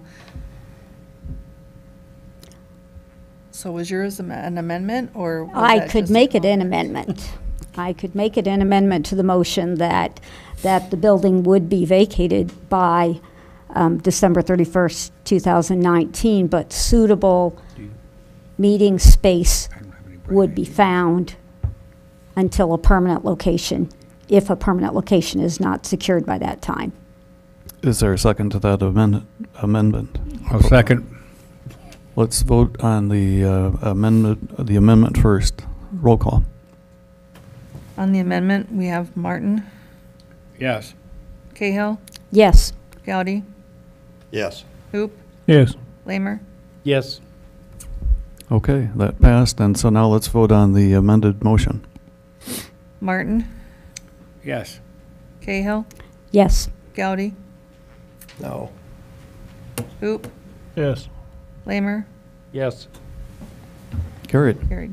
Okay, last item of discussion is the Highway 14 corridor study. And I know that we had Bolton and Mink representative here. Yeah, I was going to say I can take a moment to introduce Casey Byers, who has been our project manager for this, and we also have Jim Harbaugh, who was the principal with Bolton and Mink for this project. And so hopefully it's a big study. It is out there on our website, and then you should all have a paper copy as well. And I think Casey's going to give us some highlights here. Yeah, good afternoon. I'm going to try to keep this relatively brief in the interest of time here, but please understand this is a pretty complex document. You all have a copy of it. It's 130 pages. Sums up approximately 5 months of planning, both improvements within the Highway 14 right-of-way as well as outside of the right-of-way for the area that we're calling the study area from Anson Street north to the river. The contents of this document includes a look at community profile, understanding who lives in Marshalltown and comparing this population to similar corridors. An in-depth analysis or review of our public outreach process, and then it gets into kind of the visioning for the right-of-way improvements, implementation strategies for making specific changes within the corridor that'll ultimately craft the corridor visioning, which is the last section in the document. Overall, there's 4 main components of this process. Again, keeping in mind that it's kind of 2 separate projects working as one, with the space within the public right-of-way and the space on the exterior of the right-of-way. But the first phase of the process is to collect information, learn about the corridor, learn about the businesses and the residents here, and learn kind of what are the challenges that exist along the corridor. The second is to conceptualize the right-of-way, look at making specific changes that are going to make the goals of the community achievable, and doing that within the right-of-way. It's important to understand with this project that this is being kind of driven by the Iowa Department of Transportation's plans to resurface Highway 14, and they're going to be letting that project this fall. So as we begin to talk about what improvements there are to be made, there's specific improvements that are somewhat timely if they're meant to coincide with what the DOT's plans. Just to understand what those are, is they're going to be resurfacing the street. They're not moving any curb lines.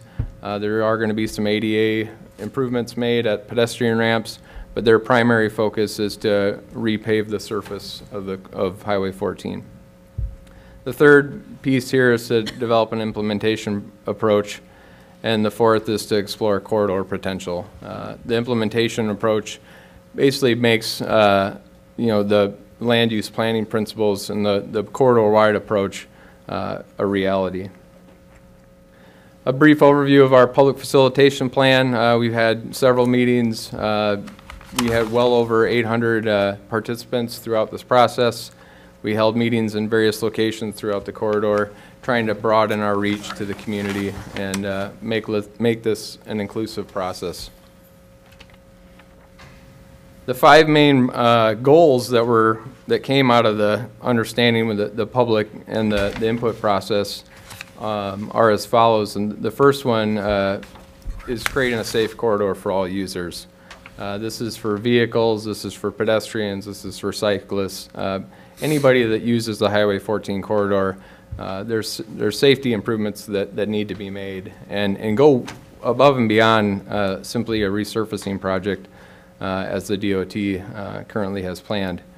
The second goal is to increase economic vitality along the corridor. This looks at promoting development and fostering businesses and, catering to the businesses that have been well established here and trying to increase a little more activity in this area. Creating an active and attractive open space. There's two really high quality open spaces that anchor both ends of this corridor. There's been a lot of conversation about what we can do in the intermediate space, kind of closer to downtown, to make a more vibrant open space. The fourth goal is to improve land use compatibility. There's a lot of incompatible land use scenarios along the corridor where you have industrial next to residential.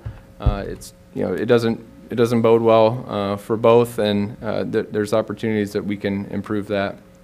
And lastly, it's to improve and increase walkability along the corridor, make it more pedestrian friendly.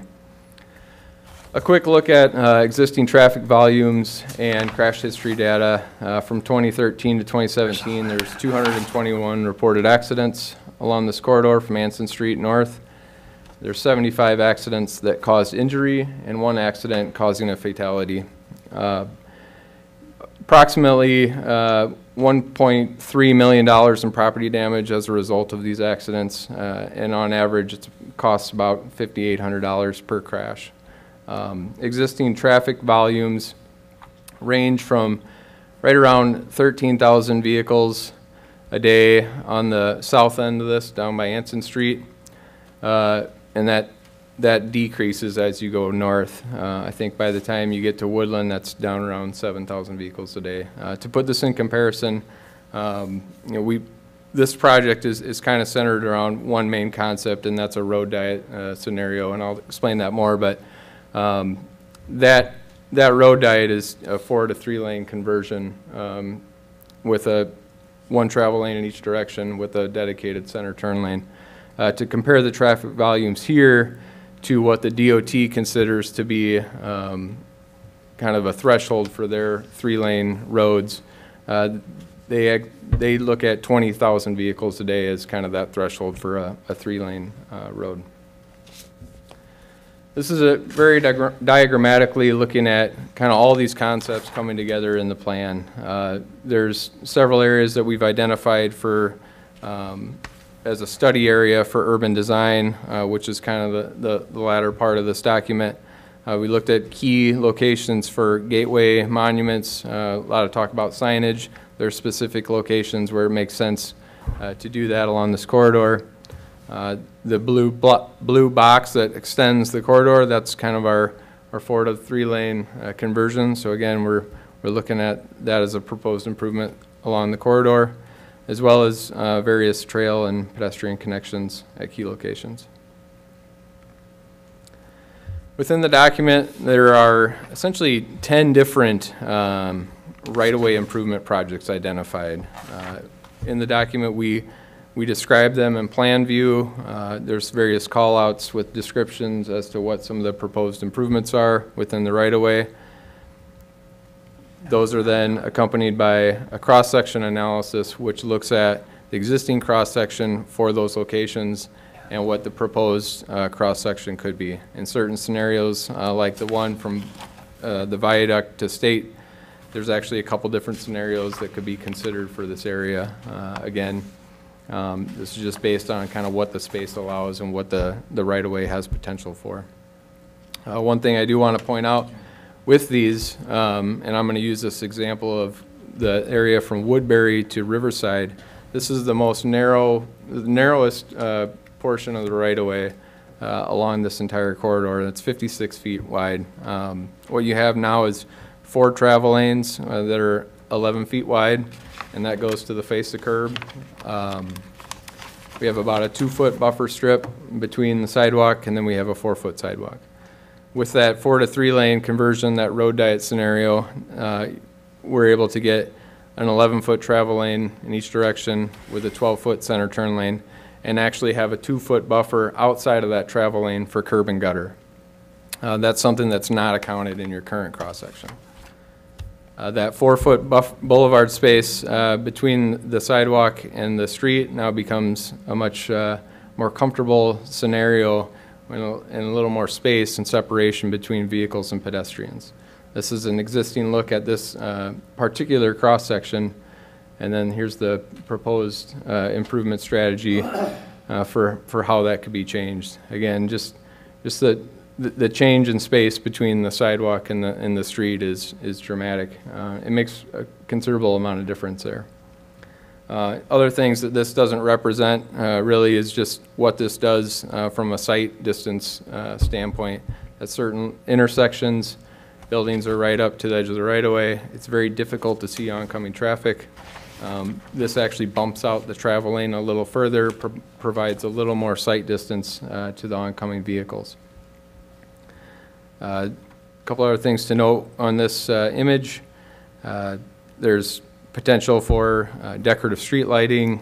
You can bury the electrical feed that runs along the existing roadway, so it kind of cleans up that a bit, and also provides more space for where those utilities are placed.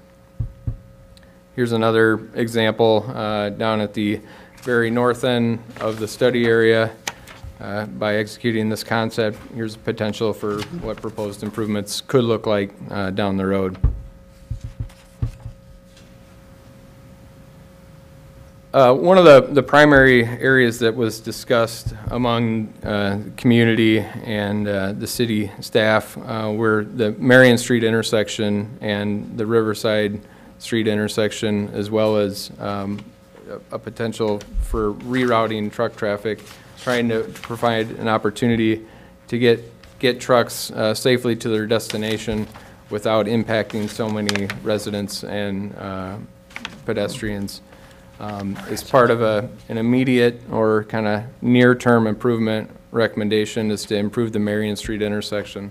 This is where the one fatality occurred in 2017.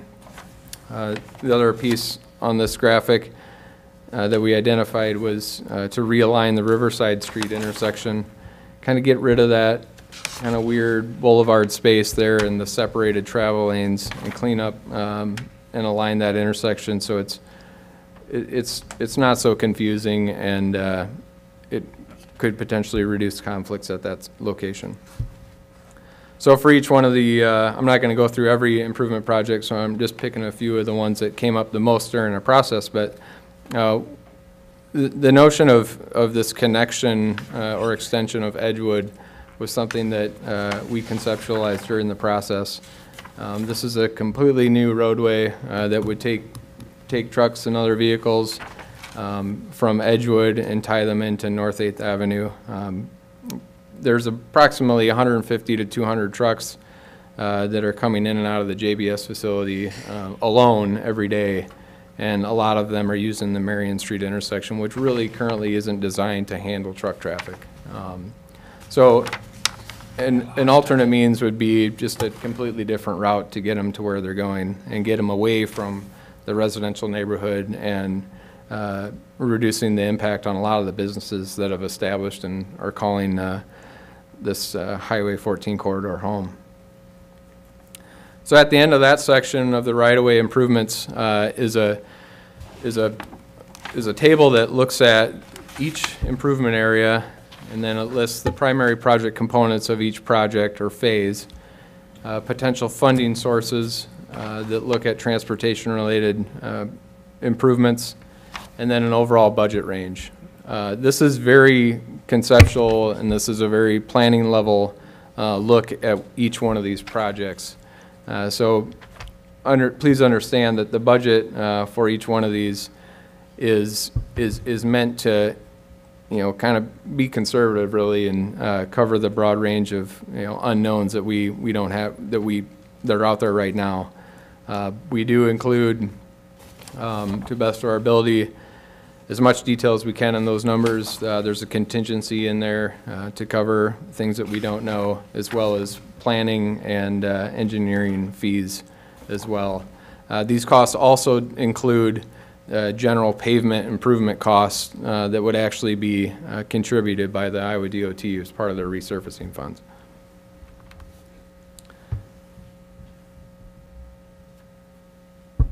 So outside of the right-of-way, looking at kind of chapters 5 and 6 of this document, we've identified 5 key study areas that are really derived by community input and our understanding of the corridor, and where potential improvements could happen that are seemingly lower hanging fruit than certain others. So I'm just going to list these off. The first one is Anson Street to Lynn Creek, kind of on the very south end of the corridor study area. The second is the East Madison Street to Lynn Street. This is what we refer to as the viaduct area, just on the north side of the viaduct. The third being Lynn Street to State Street, which is essentially the downtown core. Bromley Street to Riverside Street. This is kind of our north residential transition area. This is where all the primary residential exists along the corridor. And then the fifth one is Marion Street north to the river. So I'm just going to walk through kind of how this document was set up so you have a better understanding of what all this information is. This is complex. There's a lot of information here, a lot of recommendations, but this is meant to provide an incremental framework for making improvements both within the right-of-way and outside of the right-of-way as you begin to realize the vision for the Highway 14 corridor. So there's a matrix that follows this, but it consists of 6 primary steps.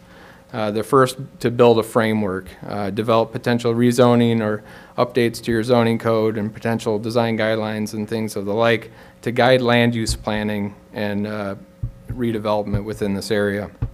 The second is recruiting and communication, kind of begin discussing the potential with developers, investors, and property owners. So there's recommendations for how to go about starting that conversation. The third is to incentivize, create incentives if possible. This is both monetary as well as organizational incentives. Build support and partnerships. That's a key component of this is to build support. And so there's recommendations in here about what certain things the city might do to build the support for certain projects. The fifth one is to research and reinvest. You're going to learn things, learn what's working, what's not working. There's recommendations for how to adapt the process and look at reinvesting in the potential projects. And then ultimately, as projects happen and scenarios are executed, you're going to revise this framework and you're going to make adjustments based on what's working and what's proved most valuable. So just to summarize how this matrix was set up and how it should be used, we start by identifying the recommendation. What is it?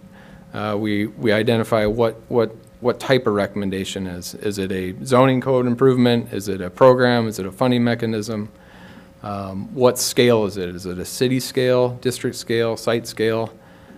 Who's responsible? Who's the organizing entity? Like where should this recommendation start? Who should own it? And then ultimately, why is it important? What's the implication, and what's the goal? Moving this along, we prioritize these, so we kind of give a high, medium, or low priority. And then ultimately, we identify kind of who benefits. Is it the community? Is it the economy? Is it art? Is it the environment? These are all kind of four ways of identifying kind of who's benefiting from this. So for each one of those kind of 6 components of this framework, we've identified a list of recommendations. So this is going to take some time to understand and to go through, but we've provided several scenarios within each one of these study areas where we indicate or we conceptualize if these things were put in place and if these recommendations were put into practice, how does that change a site? How does that change a location?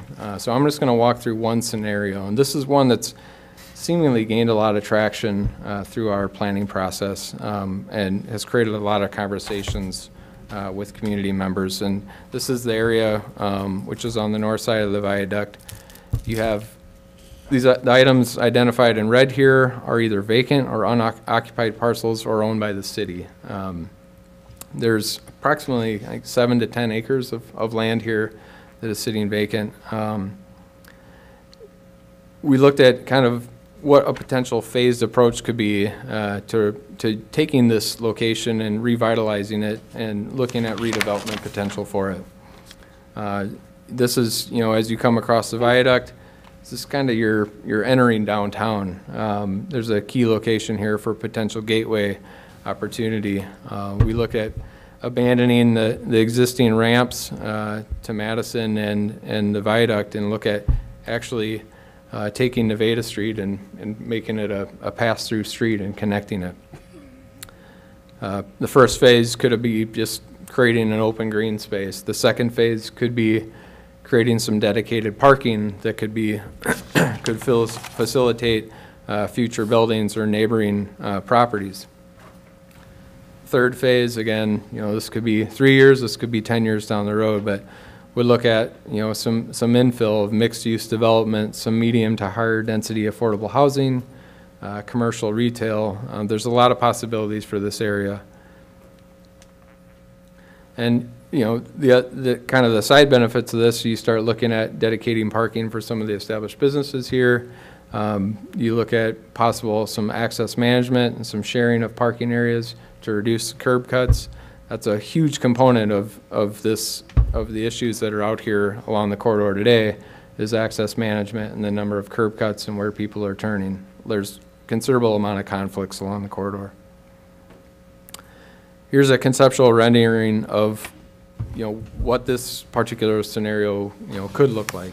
You have the potential for some kind of 2 to 3, maybe 4-story mixed-use development immediately off the viaduct. You look at potentially repurposing some of the historic buildings here.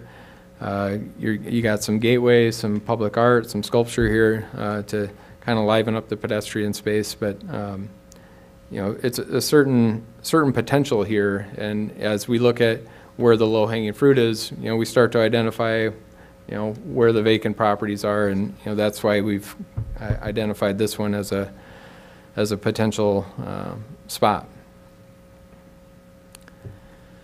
So ultimately, you know, it's the city will need to make a decision on kind of where to start.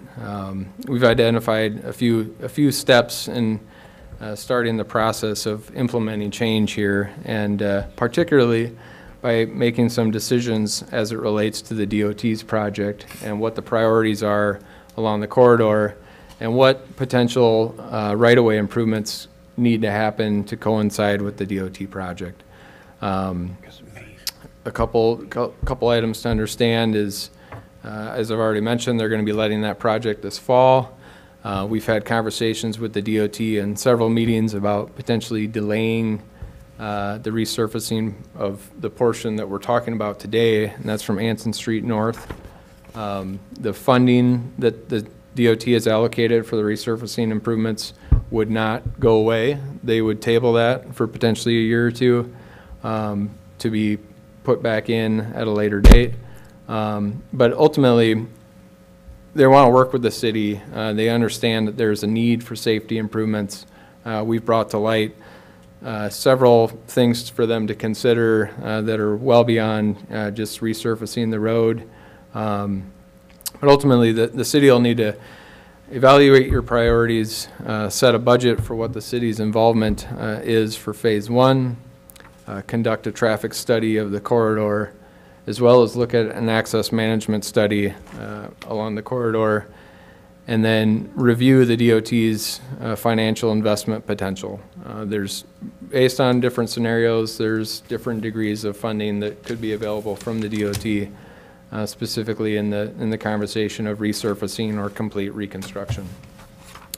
And then ultimately evaluate the public infrastructure conditions. There's certain locations where there's sanitary sewer, storm sewer improvements that could be timely, may make sense to do now rather than wait, considering if the road's going to be tore up. So I'm gonna end it there. I that's a very quick overview of this 130 pages of information. So I expect there's some questions. I'd be happy to answer them. Any questions?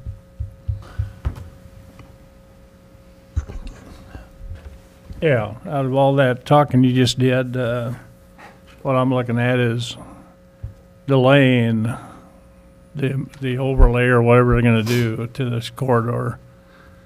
And supposedly the city approved this delay, potentially. So you're going to delay it for 2 or 3 years, but you're talking about a 10-year plan. So how do you implement the 10-year plan to fit into that 2 to 3 year delay? To me, the most important part is getting the corridor, both of them, resurfaced. Mm-hmm. So there's certain improvements, such as widening sidewalks and creating more separation between pedestrians and vehicles, that are just simply not possible to do without kind of going above and beyond the resurfacing of the road. And this is specifically in the area that the community identified as kind of the #1 place to start with improvements. And this is that area kind of from State Street north to essentially Marion, where we have that narrow right-of-way. So in our conversations with the DOT, it has been, if you let this project in the fall, they're going to come in, resurface the road, and they're not going to change curb lines. They're not going to reduce the width of the roadway. And it's essentially, it's going to be an improvement. It's going to be a resurfaced roadway. But it's, short of tearing up that freshly resurfaced road or coming in and making additional improvements at a later date, which will create additional disturbance. The conversation was we could potentially delay it if the city wants to consider additional improvements that go beyond that resurfacing, and do it at a later date. The condition of the roadway probably isn't going to change dramatically in 2 years, but it'll allow the city to study this a little more, study the traffic signals and the timing, as well as the turning movements at key intersections, and make some more informed decisions. And the fear was that if the DOT resurfaced the roadway, it kind of closes the door, if you will, on other improvements to the roadway, because nobody's really going to want to come in and tear up that newly paved surface. So some of these improvements are more immediate as they tie in closer to what the DOT is proposing. Some of them are longer term. There's kind of some immediate short-term, near-term improvements here, and there's certainly improvements in here that are 20, 40 years down the road, but they're items to consider now as the city starts to look at land use planning and other improvements. I think to follow up on that specifically, in those priority projects, there are a number outside funding sources that have been identified, which are grants and other things that we would certainly need time to pursue and potentially be awarded, before the DOT would be able to do that project if we wanted those things to happen at the same time. The other thing, we're, I guess it's almost June, so that means it's just about budget time again, where we look at our capital improvement plan. And so that's where I think there's a conversation about some of those items. Are there some of those things that we could start fitting in there into our capital improvement plan, looking at some of the identified sources that we've said we would have locally, such as road use tax fund dollars. What is our street improvement plan, for some of the future years, as you talk about Riverside being something that would need to be repaved as it was reconfigured. And so that would really be where those things start to hit those planning processes that we have internally, so that we can start to incorporate changes. So it's not like you have to do this big, drop everything right now. How do we get this done? That we have planning processes in place where this would start to fit in. Other questions or comments?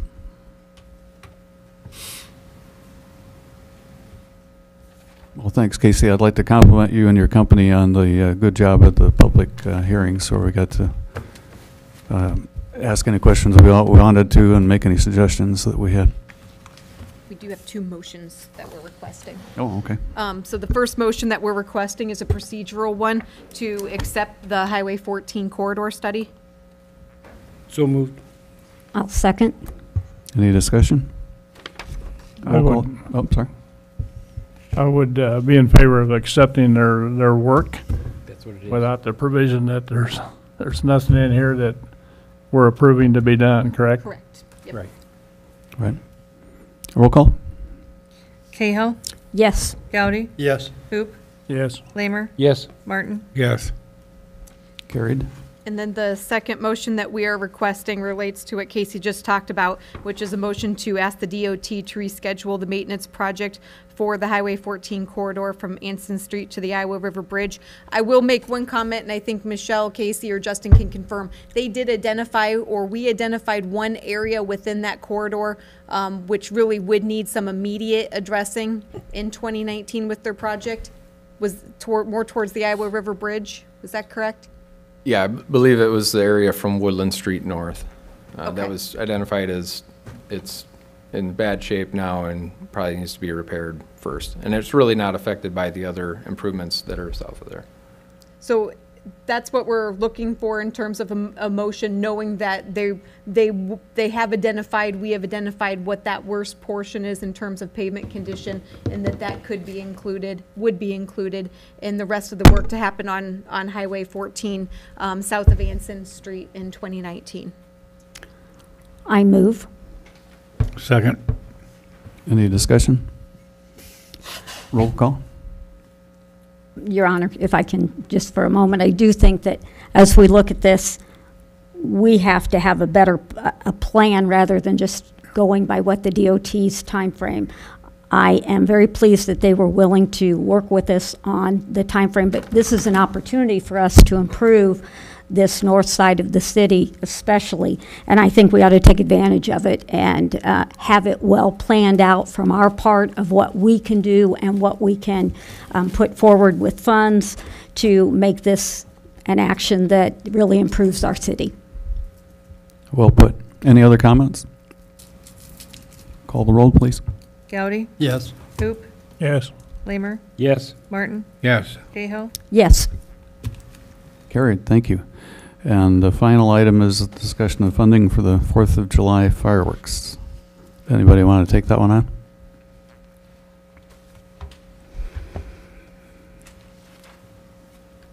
I would make one statement towards it, that we need, if we could have someone contact Louisa Ortega, I believe, who is the chairman of her one-person committee, and find out if she is actively pursuing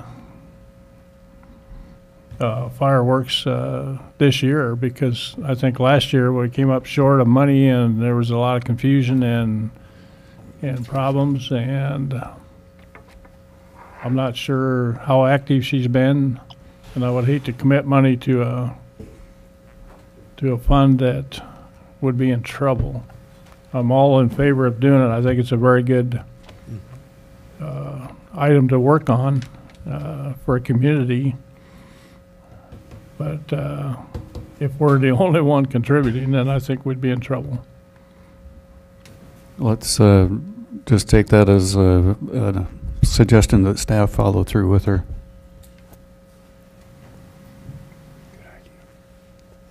Any other comments?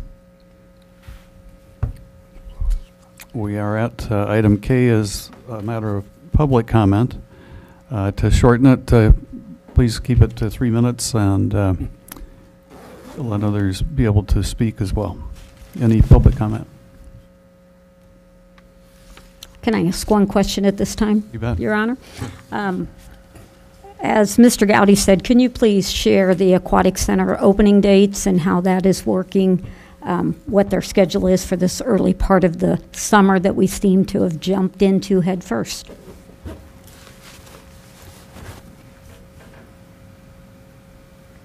Parks or? I was going to say, Ann Selness is out sick today. The Aquatic Center did open yesterday. And so I was just looking to see if the hours are posted on our website, but if not, I can certainly have her email those out to you. I know from having been on the Park and Rec Board before I got on the council that typically that date is set way ahead of time. Contractually set in our operations agreement with the YMCA.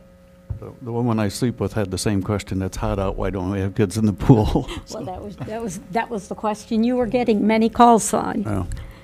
I can report opens Monday, May 28th, and then June 2nd and 3rd, then June 6th through August 19th. So we are closed this week, but then we'll be open on the weekend.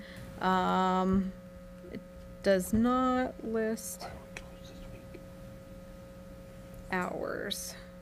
That's fine. The dates are helpful. Thank you. It coincides with school letting out. Yep. Mm-hmm. Thank you. Hello there, everybody. Lonnie Hoagland, 909 Stegman. I see your rules up here. It says for me to speak for 3 minutes and to address you guys. There you go. I really appreciate your work. You're doing all you can do. I appreciate that. I sent you guys, I believe every one of you, a little packet in the mail that I want to use the word as a complaint, but not a mean, nasty complaint. It was just something I noticed in my travels. I deal in junk cars. I noticed at one intersection is a residential neighborhood, 4 junk vehicles in one area. You're talking about 3rd Avenue and all this curb appeal. I'm not sure where you're at on the front yard parking or the new code enforcement officer that's on staff, but I think it's something you need to really work on. Curb appeal, give the police department the ability somehow to enforce a law that's going to work. I'm not talking about junk cars. I'm talking about junk cars and trash and junk. Do something that'll work. I guess the word I heard Al Hoop say in some of his comments today, frustrated. I'm frustrated that I talk to people and they say, it looks nasty. I'm frustrated that you guys can't talk to me right now. I don't know how I bring this up, who I bring this up to, what can I do to get rid of this trashy part of Marshalltown. We got really nice area where our middle income area is going away, and I don't know that it's just the low income that's causing this nasty part, but with that said, someone give me some feedback later. That's what I've got. Thank you. Happy to. For one, our code enforcement officer is kind of buried. We didn't have one for 2 years, so he's trying to play catch up. But he's been very responsive to the complaints that I know that we've made. My wife and I have him on speed dial, and I'll bet we outnumber everybody else that makes complaints about things.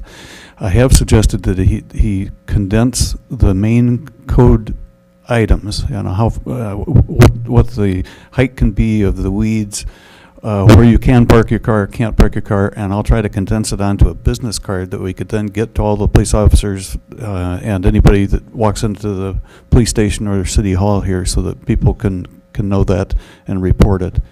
And then I did have a dialogue with Joe, who's our new code enforcement officer, about the fact that 20 years ago we had over 20 people who were volunteers, and that required a lot more work than it does anymore. You had to go to the courthouse to look up the Sidwell number. You had to come here to this building and pick up the camera, take it out, take pictures, return it with that information.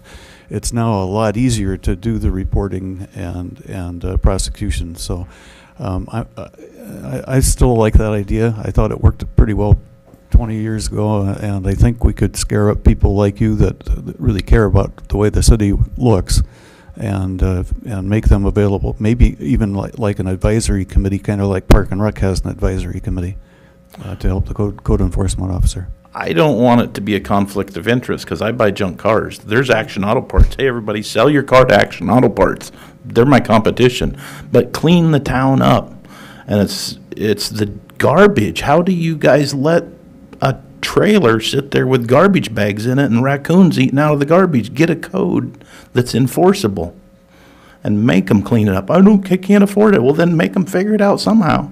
You can't let the garbage sit there. I went to Orlando, Florida for a touring convention, And I was just disheartened when I come back to town. It's like, this is where I live. I'm sorry. That's past your 3-minute rant. Oh, thank you. Appreciate it. And thanks for the packet. I think we forwarded your letter to the It was, Newton's and that's office. where Michelle So he Sponheimer is got who it. you need to talk to for updates about that. Yeah, he got it. And Michelle Sponheimer is who you should talk to for any of your complaints as well. She is the supervisor of the code enforcement inspector. It's bad that this is the wrong forum to do this, but of those 4 vehicles, 2 of them are gone because I've made a complaint.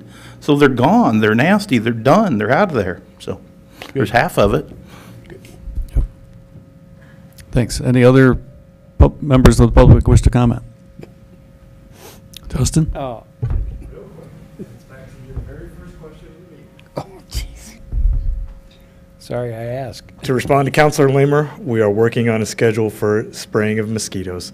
It takes an overnight action, which means they're not working in the normal working hours, which takes action through the union. So we're working on it in the next few weeks, hopefully.